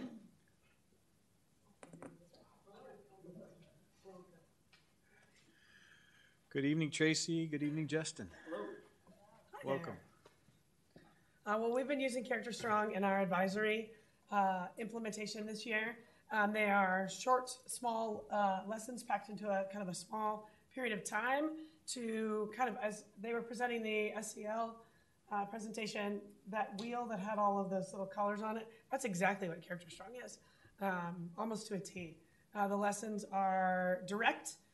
They are interesting, they are thoughtful, they don't feel too touchy-feely. At the same time, they are really good. We've been doing this since August. We have implemented it, and the other thing that I really like about it too is that it's diversified in that there's a 9th grade track, a 10th grade track, 11th and 12th, so it's not the same thing. While the topic is the same for all 4 grade levels, the activity is a little bit different, so it's very age appropriate, and it's good stuff. We like it a lot. And we are just starting to do the advisory too at our school at Vaca High. But in some of our health classes and our other classes, we've been doing a lot of their kind of character dares, which challenge the kids by choice to improve their character. Whether it's leaving a note for somebody, calling a family member, visiting an elementary school teacher that they haven't talked to in a long time. We've been doing that for a few years now. But a lot of the lessons, and there's staff stuff. There's things that we can do with the staff to encourage them to do things that are very nice to each other, and getting some stuff back from the kids at the end of the semester. At first they do feel that maybe it is awkward because it's making kindness normal again. But at the end of the semester, this was the stuff that they talked about the most. The things when we got to handshake or high five or meet new people or get up and move around, and their work is so easy. They talked about how their teachers read the materials that they did and made sure that this was something that all teachers would do. It's not something that they would never do in their classrooms. This is stuff that's been practiced. Look at it in 30 seconds and the lesson's ready to go. And the kids get to engage and have fun with each other while embedding their education for whatever subject matter that they're covering. So it's history, it's math, it's health, it's English. We can do it in all classes. I'll give you a perfect example. Last week's lesson was real life honesty. It broke the character trait of honesty down into a couple of different definitions, and one of them that teachers could kind of play with it any way they wanted to. But one that stuck out for me was the idea that honesty is holding people accountable for their actions. And we had an incredible discussion in my junior advisory class about, well, what do you do when your friend is making bad choices, when they are hanging out with people they shouldn't be hanging out with, maybe involved in some substance issues, or not coming to school or not doing their work? Like, how do you have that honest conversation? What does that look like? How do you do that without making people angry? When is it okay to make people angry? So that idea, it's discussions like that. My next door neighbor in my classroom is Mr. Mike Humphreys, and man, the bell didn't ring, and he was in my room going, "Oh my God, we had such a great discussion today." So they are bite-sized lessons that can be of high interest, and they are direct instruction in character building and challenges as well. So it's really good stuff. The leadership portion, which is I believe what we are asking you to approve, is kind of an extension of that. I thought it already was approved, but apparently it's not. So, but the stuff that they do is really good stuff. So I'm excited to finish this year off and to kind of start all over again as well. I have a question. So yes. The addition of what we're going to be adding here is the leadership portion. Is that now teaching them to be leaders on top of just good people, what you've been doing already? Yes. And it can be used in leadership classes. It can be used in kind of any class. I think it's more geared toward the leadership classes. I was looking at it when I was teaching leadership in terms of like, that would be really good stuff. But it's kind of more of an emphasis on that as well. Jane? I just wanted to say you two are awesome. Yeah. and thank you so much for staying and sharing this. And I'm going to come by soon and observe it because it sounds awesome. It's good stuff. I really want to see it. It's good stuff. It's fun for the teachers to do as well. Like, we get engaged and it's fun to do. So yeah, good. Any other questions? All right. Well, thank you, Tracy. Thank you, Justin. Appreciate it. Yep. Nice job. All right, so we have one item left to approve, and that's the approval of the new high school course, Character Strong Leadership. Do I have a motion? I'll second it. I have a motion by Mr. Wyndham, a second by Mrs. Dowley. All in favor? Yes. Any opposed? Seeing none. Passes unanimously. And we have informational items. It's supplemental instructional material for the middle school science consideration. The secondary leadership team has approved the submission of this instructional material for the board consideration. It is recommended the adoption of as supplemental instructional for the middle school science. It's Autodesk Tinkercad, Autodesk software, copyright 2011. This is a free digital platform, so there is no funding required. Future business, we have a regular scheduled board meeting on the 13th of February, a special one on the 29th of February, and back again for a regular one on March 5th. Seeing no more, we are adjourned. Yay!